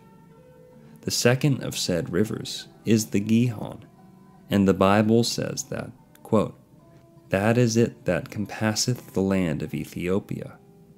The Ethiopia that we now know is in Africa. If there had been a four-headed river system in Asia that watered the garden if it had been there, one of said rivers could not have possibly traversed and encompassed Ethiopia in Africa. The Ethiopia the Bible had in mind was a small independent community located about where Albany, Georgia is now situated, and the river that we know as the Flint was called Gihon before the flood. Because the ark rested on Mount Ararat, and because the names Euphrates, Assyria, and Havilah were transplanted after the flood to the continent of Asia, that continent was searched for thousands of years for the natural monuments mentioned in Genesis as being related to the garden. They did not know to look to the Apalachicola Valley. The Ark and Gopher wood. The ark was built of gopher wood, selected by the Lord, because it is the lightest and toughest wood known. It grows in only one place on earth, and that is just north of Bristol, Florida. The ark was built just north of Bristol, and pitched with pitch taken right there. After the earth was covered with water, 15 cubits deep on the highest mountain, a cubit is 21 inches, it floated for 150 days, or 5 months, from Bristol, Florida, to Mount Ararat in Asia, where it landed. The atmospheric drift caused by the rotation of the earth carried the ark from Bristol to Mount Ararat. Within the 5 months, it was afloat. Noah and his family did not know where they were, for there was not any way for them to know. They did not know that they had crossed the ocean and were on a different continent. They knew that they were not in their first home. They doubtless found it difficult to make a living. They continued to talk about the pleasant conditions of their original home, and to describe it and its attributes. They talked of the tree of life, the gopher trees, the river of 4 heads, the gold and the quality of the gold, and bdellium and onyx stone, along the Pison or First River. They talked about the giants and their works. They and their posterity continued to talk and to describe the beauties and wonders of the Garden of Eden. Abraham and his people in Ur of Chaldea knew the description of the Garden of Eden, for it had been handed down to them by word of mouth from generation to generation. But they did not know its location. The Israelites in Egypt knew the description of the garden, but not its location. In fact, every nation and every people on earth had heard about the beautiful birthplace of mankind, and of the Garden of Eden, as they had about the flood. But they did not know the location, until, under God's direction, I uncovered the absolute facts concerning the location. Was anyone able to point out the location? That is why the Encyclopedia Britannica says that, quote, "There are many speculations concerning the site of the location of the garden, and that many people think of it as an oasis in a barren region." The atheists and the communists have directed their greatest attack upon the Bible by attacking the account of creation and the garden. The Jewish and Christian churches, being unable to point out the location of the garden and then prove it, had to apologize. They shall not have to apologize any longer. As further proof of the Bristol site of the building and loading of the ark, within the limestone formations of this area are the fossilized bones or parts of bones of every animal known to have lived on this earth. As still further evidence of this location, verse 4, chapter 6 of Genesis says, "There were giants in the earth in those days, and they were mighty men of renown." The skeletons and the works of such mighty men have been found in Florida, Alabama, North Carolina, New Mexico, Arizona, and other places in the United States, as well as in Old Mexico and Peru, and their temples and shrines antedate those found on any other continent. The Western Hemisphere was without a doubt the birthplace of man, and is really the Old World, and not the New, as has been believed. Place of great natural beauty. The garden is a place of great natural beauty. It is a shrine of deeper sentiment. It has been placed into a non-profit shrine forever. Whatever the public contributes to it, above upkeep and development, will be used to advance the religion, educational, recreational, and charitable betterment of mankind. In conclusion, I have been assisted by the exact scientific principles of teleology. It is sometimes mentioned by those who do not understand it as a mystic science, if astronomy, geology, astrology, energy, chemistry, gravity, earth rate, the principles of mathematics, love, mutations of the mind, and life itself are mysteries, then teleology is a mystery. The Bible says that the heavens declare the glory of God, and the firmament sheweth his handiwork. Those who delve into the glories of these great sciences marvel at the handiwork of God. And there is a definite key or alphabet of teleology, which enables one who has been provided the key to look beyond mechanical conceptions in his search for truth. God provides that key when he wants some special work done. Chapter 17. Conclusion. I have decided to write this book in order that humanity may have the benefit of the many thousands of hours I have expended in research and study of the subject. I am personally convinced that man was created. To me there was nothing more important than to satisfy myself as to whether man was created or whether he evolved. Until the evolutionists can present more convincing facts that man evolved, I shall rest the facts and the conclusions herein stated to the judgment of those who seek only the truth. Tradition is both a marvelous and a terrible thing. It is a chain and or a bridge that not only connects the past with the present, it is also a moving thing. When tradition is based upon truth, it helps to guide mankind into the enjoyment of truth. But when it is based upon falsehood or unproven assumption, it guides mankind into mental or spiritual confusion. The conception that the original Garden of Eden was in Asia is a tradition founded in falsehood, and it has led man into spiritual confusion. It is my hope that the evidence which I have presented in this book will lead mankind to know the truth. As I have stated here, the Bible constitutes the field notes of the national monuments that are related to the Garden of Eden and the birthplace of man. These natural monuments are definitely described in the first 8 chapters of Genesis. When and how they were described in the Bible, I do not positively know, and it is immaterial. But I have pointed out these very same natural monuments as are mentioned in the Bible.